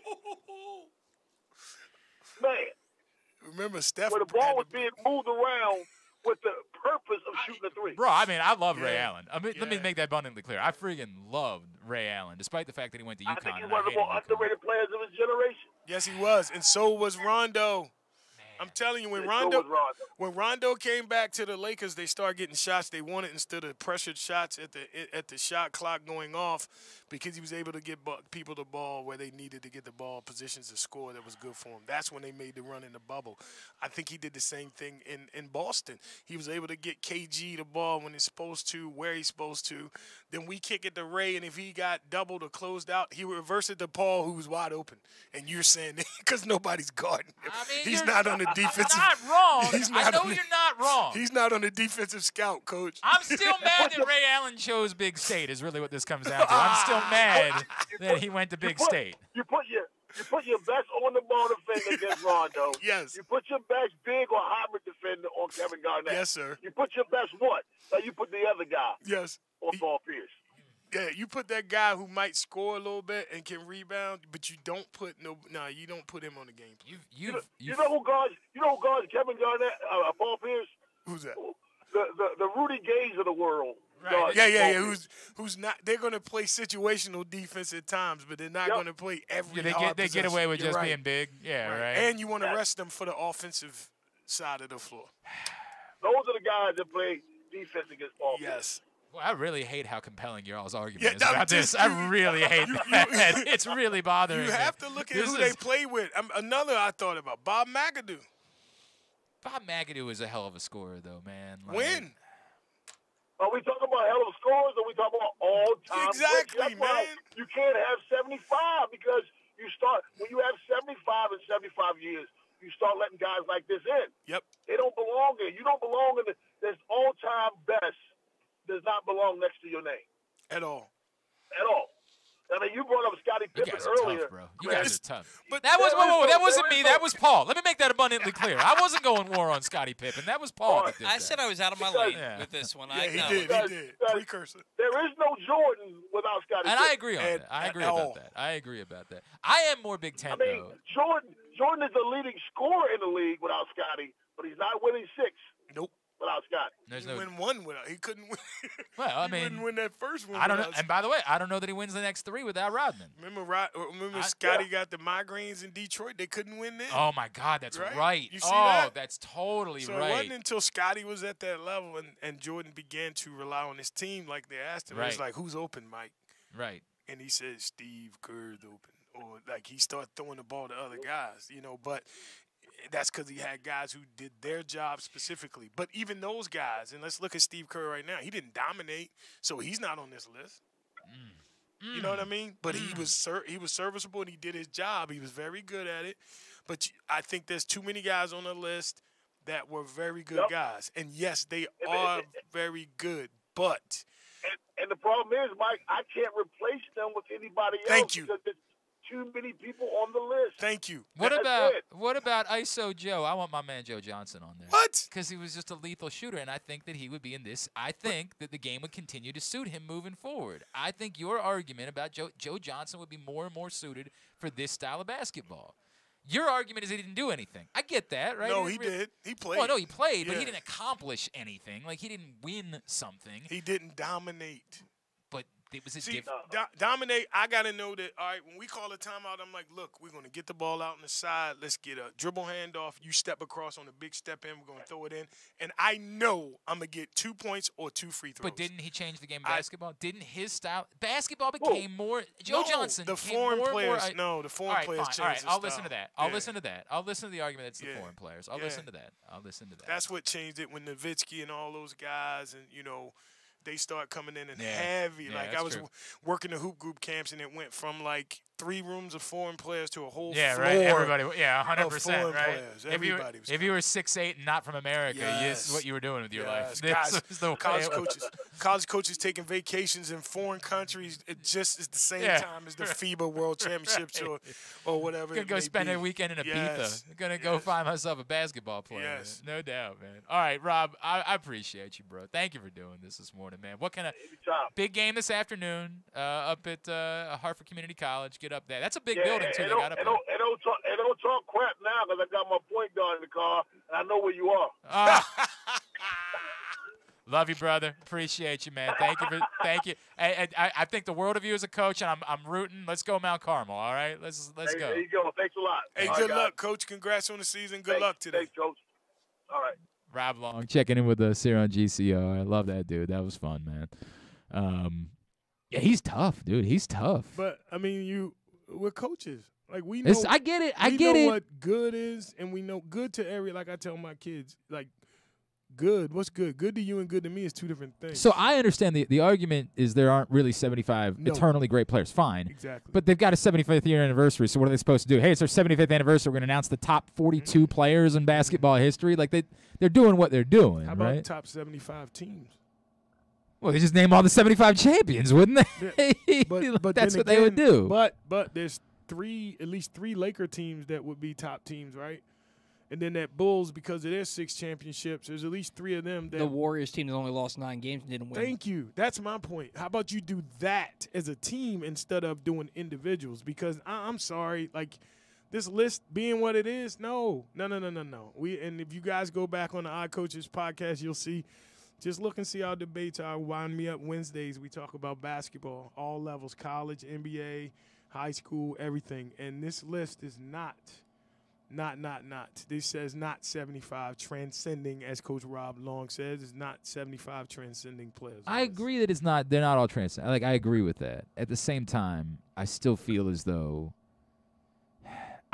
you know what this really is, Mike? I'm a Big Ten. Like, when we do the Hall of Fame bit, right? To me, if it's something where I'm like, it's really close, I'm good with you getting in, right? Like, if you're really close, I'm good with it, right? Because it's a celebration. It's a celebration of what's the point of this thing's existence? The point is, I'm going to take my kids someday, and we're going to go see it, and I got no problem celebrating guys that I really enjoyed watching play, right? So if it's that close and we're squinting, I'm typically more often than not going to say, I think you should be in, right? And some people would say I'd stretch that. Like, for example, we talk a lot whenever we do the Baseball Hall of Fame. Kenny Lofton fell off the ballot in a minute. I think Kenny Lofton's a Hall of Fame baseball player. I think he was that great. I agree. Like, I loved me some Kenny Lofton. Watching that dude play, he was probably the first.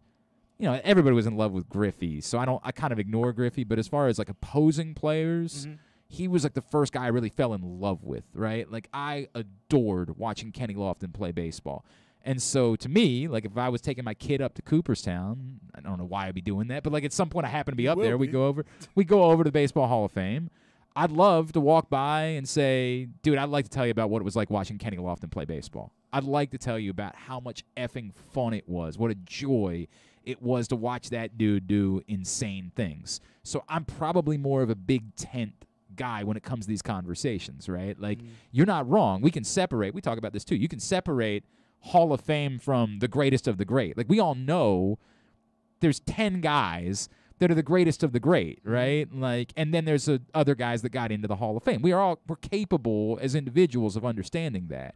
If you tell me you got to make a list of 75, like, okay, make a list of 75 because you're trying to get some pub out of it. You're trying to get guys like us to talk about it on a Monday morning and get some run from it. Make a list of 75. We'll yell about it. I'm totally fine with that. We all know there's a difference between Kareem Abdul-Jabbar and Anthony Davis. Like, we all understand that there's a difference between those guys. Like, we're capable as adults of understanding that, but yet we can still put them on the same list. That's sort of I don't get offended by the idea of, hey, the number 75, we're just going to put 75 guys on the list. We know they're not all made equal. And they couldn't even do it. That's true, right. They had to put 76. The Athletic made a list too, right? The Athletic came out with their list last week, didn't they? I feel like they put out a list last 5. The Athletic NBA 75. Yeah, they put out a list too.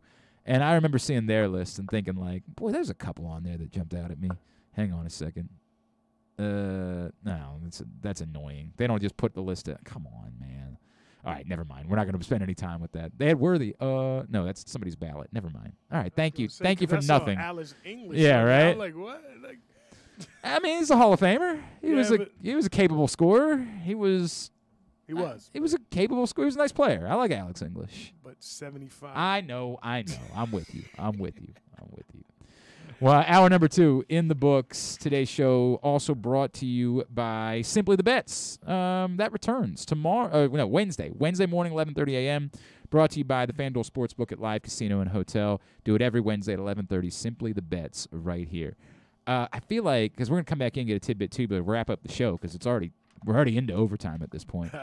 That's how things are going. I feel like there was something else that you and I had talked about a couple weeks ago that we wanted to cover. Yeah. And we talked about the Marylands. I'm trying to think. I know. I swear to God, like 3 weeks ago, we were like, we're talking about this, and we just never really got to it. Oh, my gosh.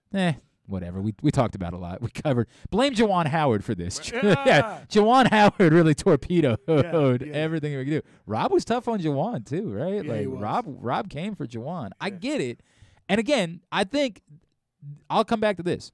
I don't think it's impossible that he could end up getting fired, but I think it'll be based on what he's been like away from the floor. Yeah, that we don't know about. Right. There might be, and what Rob was saying earlier about his resume. What has his resume been on campus, in the program? What that speaks volumes to what we don't see. What we don't see could add to, and he could end up being fired. If they've put up with a lot of that stuff and they've been frustrated by it privately, and they're like, look, man, he's won enough. We're not going to rock the boat here. They could absolutely say, well, now that this has happened again, that's it. I just don't like everybody blaming him for it. I just don't. I can't. I mean, call me old school.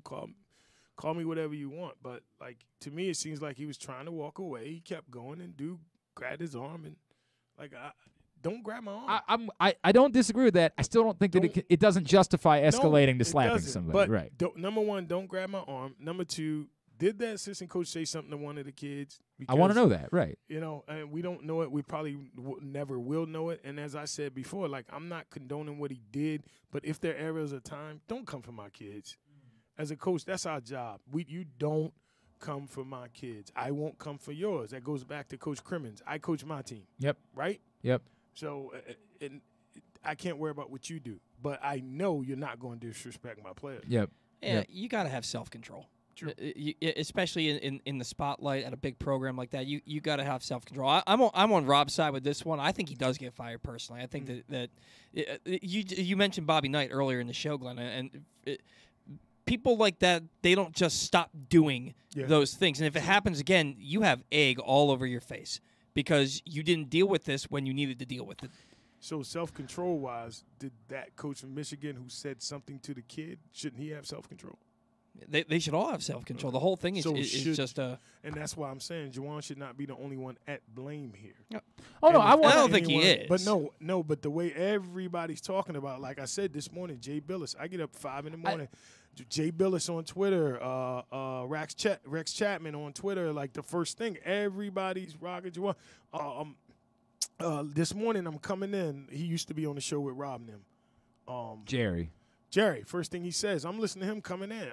Juwan Howard is horrible. It's not a bad Jerry. I've heard worse Jerrys. I've heard worse. No, so he's like, it's him, and no one is saying we should investigate this. No one is saying why would he do that. No one's saying that. All they're saying is Juwan is wrong. But I will promise you, sure as I'm fat, black, and ugly, if you don't put your hands on him, none of this happens. You let him walk by. Yeah. That's the point. So you can't get somewhere unless something starts it. That's my point. So I hear you, but that goes back to my thing with my 7-year-old, right? Like I don't who started the thing is right. I know what you're saying, and I absolutely the first thing I'm doing is I need more information. Right. I need to know more about. I need to know more about, and this is why I don't like doing the hot take thing. Right. I just don't. It's difficult. It's hurt me in my career. You have more success if you just say whatever and deal with the repercussions later. I'd like to think that this is the Jon Stewart argument, right? Like, I think it's hurting America. I'd like for us to be a bit more of a civilized society. Yes. And when we do that, I'd like for us to know more about the things that we're talking about before we just say things. I would like for us to be able to have a bit of a grasp of it. At the end of the day, there's nothing that I can come around to that says this makes it okay that you slap. There's nothing that can happen. He should be punished. I'm not defending that. There's no. But you absolutely shouldn't just go straight to him about what happened. Let's have the conversation. Right. Let's find out all the layers to it. If you called a player on his team something, again, it's not going to make it okay. It's not going to make it so that you go without punishment. But my opinion is going to be far different when I sit down to talk about it. And frankly, if I'm the athletic director and I have to defend it to somebody, if somebody else comes to me and says, you didn't fire Howard over that, I'm going to say, you don't know about this. Yes. You don't know about what happened in that moment and why it wasn't okay. And we still suspended him. Yes. And we still told him he had to do anger management and all those things. I am in a far different position if somebody on his team, they called him boy or something worse than that, right? Like if something like that occurred, then it's going to be a far different conversation that we're going to have. Still, as we keep going back to, does not absolve you of responsibility, does not absolve you of punishment, but it's relevant to the conversation. To just say Juwan Howard is blank or blank or blank or blank, I get it. I get where you're operating from. I get the evidence that you're working with. I'd like to know a little bit more before I comfortably just say that. Yes, it falls back on Juwan. You were saying nobody's looking at the other coach. Well, again, that's Juwan Howard's fault because he's the one who decided he needed to hit somebody. If everything else happened and you take away the slap, they're probably looking at both sides equally. But one person slapped somebody and the other person didn't. But nobody's looking at he tried to walk by. He tried to ignore it. And the guy put his arm out, grabbed his arm. You saw, like you said, saw my film like it was water. Yeah, there's a Zapruder, 100%. So, he stuck his arm out on him, grabbed his arm, stopped, and then he tried to step over, and he slid over in front of him again. And wait a minute. At some point, I'm not your son. I'm not your property. Right. I'm not your assistant coach. I'm not. And by the way, all that, I disagree with him. I have an issue with him being that hot about the timeout. I have a real issue with him being that hot about the timeout. And I agree with you because that's indefensible. It's indefensible. But in that moment, you have no responsibility to try to teach me anything. Right, and that's what I'm saying. That's not. We don't have any relationship in that way. And people overlook that, and they think it's like, like he was supposed to. I don't have to listen to you say anything. Right. I might be wrong. But I don't have to. Exactly There's right. no rule in the NCAA or at Michigan or at Wisconsin that says I have to stand here, let you hold me and talk to me like you need to school me. Right.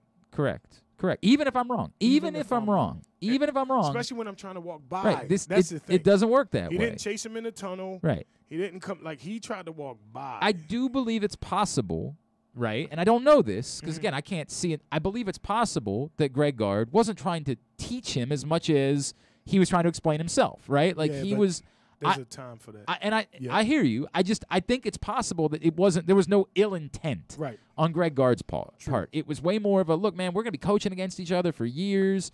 I don't really want there to be beef between us. I just want to talk to you about what happened there so that you and I can be in the same place and we can be all right. I think that's possible. I think it's possible that it wasn't, I'm looking down upon you, or I think you're new to this and I need to teach you. I don't think it was necessary that Greg Gard believed he was Mike Krzyzewski, who we've seen do this a billion times during the course of his career, where he thought he needed to teach somebody on the other team something. I think it's possible, right? I don't know. Taught Tommy Amaker a valuable lesson recently too, but go ahead. But you don't. You're right, and it could have been from the heart with him trying to help. Hey, this is what happened, but that's not the time to have that conversation. Right. I get it. It's not the time. I mean, because the emotions and it's raw. You know, it is. It's very raw. It's not the time and place for it, and maybe he just didn't understand. I mean, good intentions. If coach had good intentions, right. But at that time, it's hard for someone when you locked in like that. It's hard to see anybody's intentions. And if it comes down to where he said something, not the head coach, but the assistant coach said something, I think if he wanted to just be violent, he would have been violent when the guy grabbed him at first, but he didn't. Right. You know what I mean? So what escalated it? Right. That's my point. And again, I don't disagree. I think that matters in trying to figure out exactly what happened and what it means moving forward. Not that I would ever do it. Not that I condone it. Right. You know what I mean? I just want that to be known. Like, I've broken a pair of glasses and 3 clipboards because the referee called me boy and told me he was going to put me in a boy's place. And I do think there's a big difference between that and if the guy just said, like, get the F out of here or something like that. Those are two different things to me, right? Like, if the guy just said, get the F out of here, like, dude, you got to – that's wrong, but it doesn't escalate where you can go over the top. You know, like, that's not okay. Yeah. All right, we'll come back in. We'll wrap up the show. We're already way over time. That's the way it is. Mike Francis is here. We're winding down for a Monday edition of Glenn Clark Radio. After being virtual in 2021, the CIAA men's and women's basketball tournament is headed to Charm City this February 22nd through 26th. The CIAA is an event that has become a celebration of family, culture, and accomplishments that uplift and strengthen the African American community. See the excitement in person as some of the best college basketball in the country comes to Baltimore's Royal Farms Arena with the CIAA Men's and Women's Conference Tournament. Get your tickets now at CIAAtournament.org. That's CIAAtournament.org.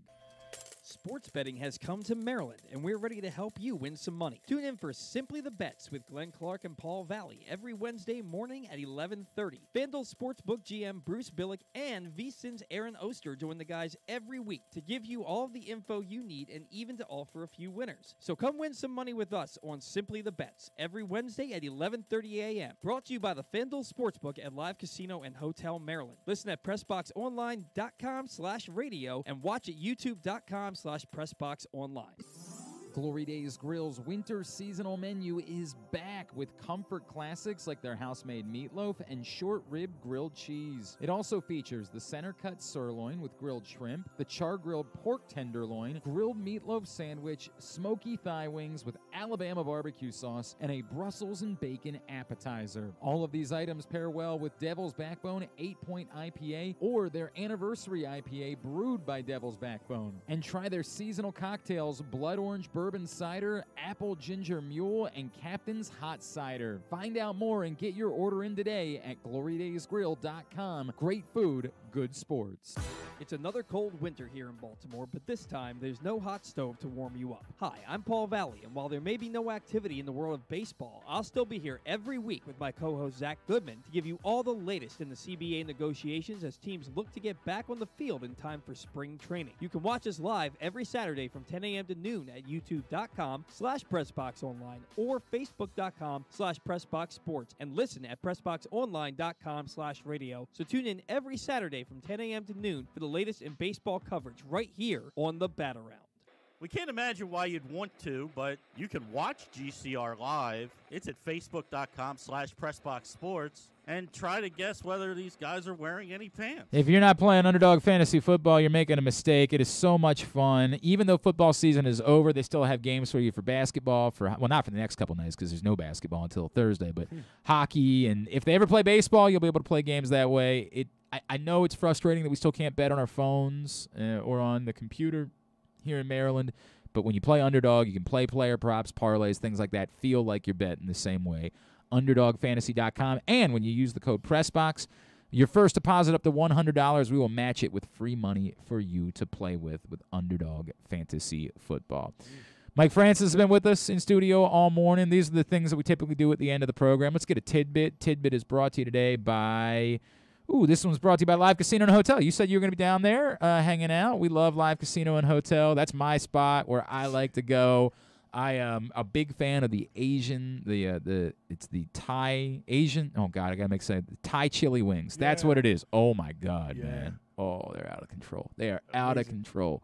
51 self-service kiosks where you get all your bets in, and they're open 24/7. So if you're into something, like if you're a big European soccer fan, and like you want to be there on a Saturday morning and watch the game and make some money, and you're like, well, they don't open it. Don't worry about it. Self-service kiosks available at all times, so you can hang out right there in the FanDuel Sportsbook, watch the soccer Saturday morning.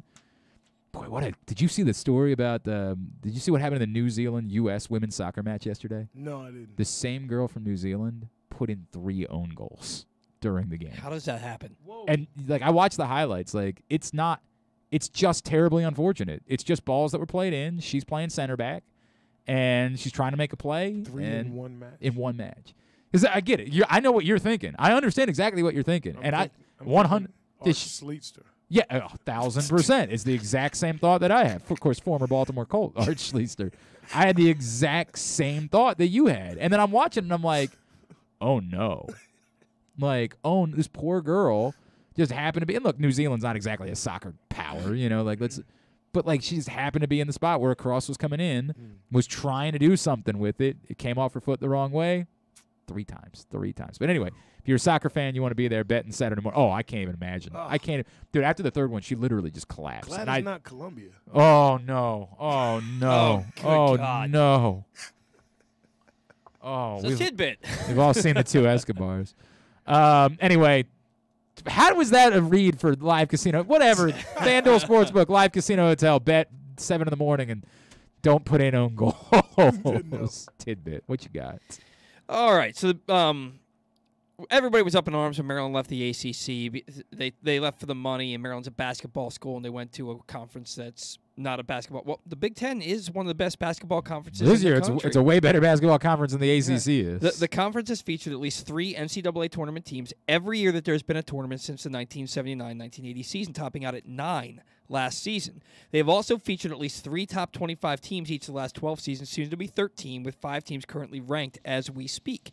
With all the success of the conference, it should be no surprise that the Big Ten has been home to the national champion 10 times and has sported 52 Final Four squads. But it's been a long time. Which 5 universities have combined for the 10 national championships, and which one has the most? Okay, so this is a little bit wonky, right? This is a bit wonky. We'll start with the obvious ones. Michigan State, of course. Mm-hmm. They have 2. Michigan. They have 1. Ohio State. Mm-hmm. Ohio State has 1. Indiana. Indiana is number 1 with 5. Yep. And then the question is, are you counting Maryland's national championship as a Big Ten championship? That's where the question became. No, so because they didn't win it while they were in the Big Ten. Right. So the funny thing is, I'm guessing it's Purdue, but I don't know that. It's not. It's not Purdue. Who else won a national? Illinois? No. It was Wisconsin. It was and Wisconsin. It was, oh, God, it was early on. You already got them. You already got all 5. I know. I'm trying to think of when it was. When was Wisconsin? When was Wisconsin's? Didn't Wisconsin just beat Duke in the championship they lost. like in 2017? They literally lost that game. They made it to that championship game. They lost that game. Yeah. See, now you're tidbitting me. I didn't. I feel like it was early that they won a national championship. Hang on a second. I'll come up with this answer. Wisconsin won a national. Yeah, in 1941. That was when they won the NCAA tournament. It was in 1941. Correct. Yes, they lost to Duke in the title game. It broke my heart because they had a big win in the yes, Final they beat Four. Kentucky. Kentucky was like undefeated. Was that AD Kentucky? Was that they beat in the Final Four? That was somebody. Yes. It was somebody. I want to say it was AD. Mm-hmm. It was somebody that was supposed to be completely. I think it was AD. I think it was AD. All right. Other than that, it was a very good tidbit. Other than that faux pas, where you reminded me about Duke winning a national. Thanks a lot, jerk. Really appreciate that. Trying to make it relevant to the show. I understand. Tubular is brought to you. Speaking of college basketball, Tubular is brought to you by the CIAA tournament, which again gets underway tomorrow. You're gonna want to be a part of it. Mike Francis, I'm not asking you to speak on behalf of all black people. All right, but for those of us that are white, that don't understand how significant the CIAA is in black culture and why, like, all we hear is, well, it's a Division II basketball tournament. Why are we making that big of a deal out of it? Like, why is it at a big arena? Like, what is all that about? Can you explain to people why the CIAA tournament is so significant? It's like a reunion. And, black colleges don't have the money. They don't have the funding. They don't have CBS and everyone behind them to be able to be in the limelight as much as the other colleges and other conferences. So this is a celebration of maybe guys who could have played and didn't, and coaches as well on their way up the ladder. But it shows it's all about pride. It's big. It's about pride. I have, there's a group of guys in our area that would go together, collect money all year for the trip. Wow. And, vacation. Wow. The CIAA, the Dorsey Road crew, that's what they did. That's Big cool. Pop, Big Phil. They collect, take money, and then they go down, rent like 4 hotel rooms and stay down for the week because, it's big. It's a party. And it's an acceptance. We were accepted there before anywhere else. So it means a lot. Again, like I said, everybody's trying to find a place to practice, and guys are calling, trying to find places, and it's big for them to be in the limelight, to give us that feel, like that March Madness feel. This is the March Madness feel for the CIAA. You got good schools. You got Bowie, who's really good, and they've made a lot of noise in the last 10 years, basketball and football-wise. But, those schools, it's a celebration. We are so happy to have it here. It's a major event. It's a major moment for our city and for things that we can embrace, and it's going to impact a lot of businesses in the area. Yes. It is a big, big deal. Please get behind it, support it. Tickets still available, CIAAtournament.org in order to get yours. Tonight, college hoops, Penn State, Maryland, 7 o'clock on ESPN2. ESPNU, Coppins in action at Howard on TV tonight, 7 o'clock. Of course, Morgan got the big run on Saturday. They were on all the networks out in Cleveland. It was great to see that. Morgan's got Norfolk State at home tonight at 7:30. The rest of the college basketball, find at Glenn Clark Radio. There's one Big Ten game, Indiana, Ohio State, 7 o'clock on FS1. Everything else, GlennClarkRadio.com. Of course, no NBA tonight because they're off until Thursday. NHL Network, Kraken Canucks at 10. The USA Network for WWE Raw at 8. That's it for sports-related. Anything non-sports-wise that stands out, Paul? Joseph Gordon-Levitt's on The Late Show with Stephen Colbert tonight, 11:35 on CBS. Ben Stiller is on The Tonight Show with Jimmy Fallon on NBC at 11:35. All-American at 8 o'clock on the CW, and All-American Homecoming season or series premiere at 9, and then American Dad. Have either of you watched Fresh Prince yet? I watched the first episode. I did see that. I had there was like in my mind when I heard about it, I was like, nah, there's just not for me. Everyone is raving about it. Everyone is going on. Would you? The first episode was good. It didn't suck me in, but it did enough that I'm willing to watch another episode or two before I make a decision. Gotta give it 3. Yeah, always. Yeah. I've given up on series after the first 2 episodes too many times, and then come back and ended up really enjoying them. So I'm going to give it 3 episodes to see if it really just pulls me in. I've gotten a lot of rave reviews about Fresh, which blew my mind. I'm like, everything about this seemed like it was a bad idea to me. Like, I'm like, why are we doing this? It is in no way, shape, or form a comedy. It's a right. drama. It's in every completely sense. different. And like the characters are, like I've been told Carlton is utterly is not at all. They're the polar opposite. Right, Yeah. right. Yeah. Completely and totally different. So I'll look at it. I will give it a look. I'll do that. All right, Mike Francis, plugs. What else? What can we plug for you? The podcast? Yeah, podcast. Also, tomorrow I'll be at the Live Casino doing a mentorship, starting a mentorship with African American students in our school, in our area. The podcast is doing well. Francis Sports Academy will be coming to you when we're doing our work in the community and our outreach. You can find me at Coach Franchise on Twitter, also on Instagram. You can also Francis Sports Academy, same thing. And if you're in the area, come on by, give us a call. Love that, man. We'll do this again for sure. I know that much. We are definitely going to do this again. This is a lot of fun, man. Thank you. All right. Thanks today to Coach Francis. Thanks also today to Bobby Cremins, as well as to Rob Long. We'll get all that up in the greatest hits section of the archives tab at GlennClarkRadio.com. Hopefully DJ Cool tomorrow. I'm going to reach out to him. Oh, boy. By the way, not to interrupt, did you do a Stan read? I'm going to talk about it in 1 second. Oh, gotcha. I got you. I'm going to talk about it in 1 second. Anything else tomorrow? Not just yet, but there will be. Stuff and things on the program tomorrow. Hopefully DJ Cool. Oh, I'm really excited about that. Really excited about it. All right. Thanks to everybody at PressBox, all of our great sponsors and partners, including, of course, Live Casino and Hotel, Glory Days Grill, Royal Farms, CIAA Tournament, Grade 8's memorabilia, Underdog Fantasy Football, Blue Line Canine, your local Toyota dealer, buyatoyota.com. Tonight, as Paul just mentioned, Stan the Fan, Ross Grimsley, they're going to be hanging out with you on Facebook Live, talking some baseball with former Orioles pitcher Mike Torres. You're going to want to make sure you tune in for that, 6 o'clock. If you miss it live, you'll be able to see it at that same location or pressboxonline.com/video tomorrow. Have a great Monday night. Go Maryland, Morgan, Coppin.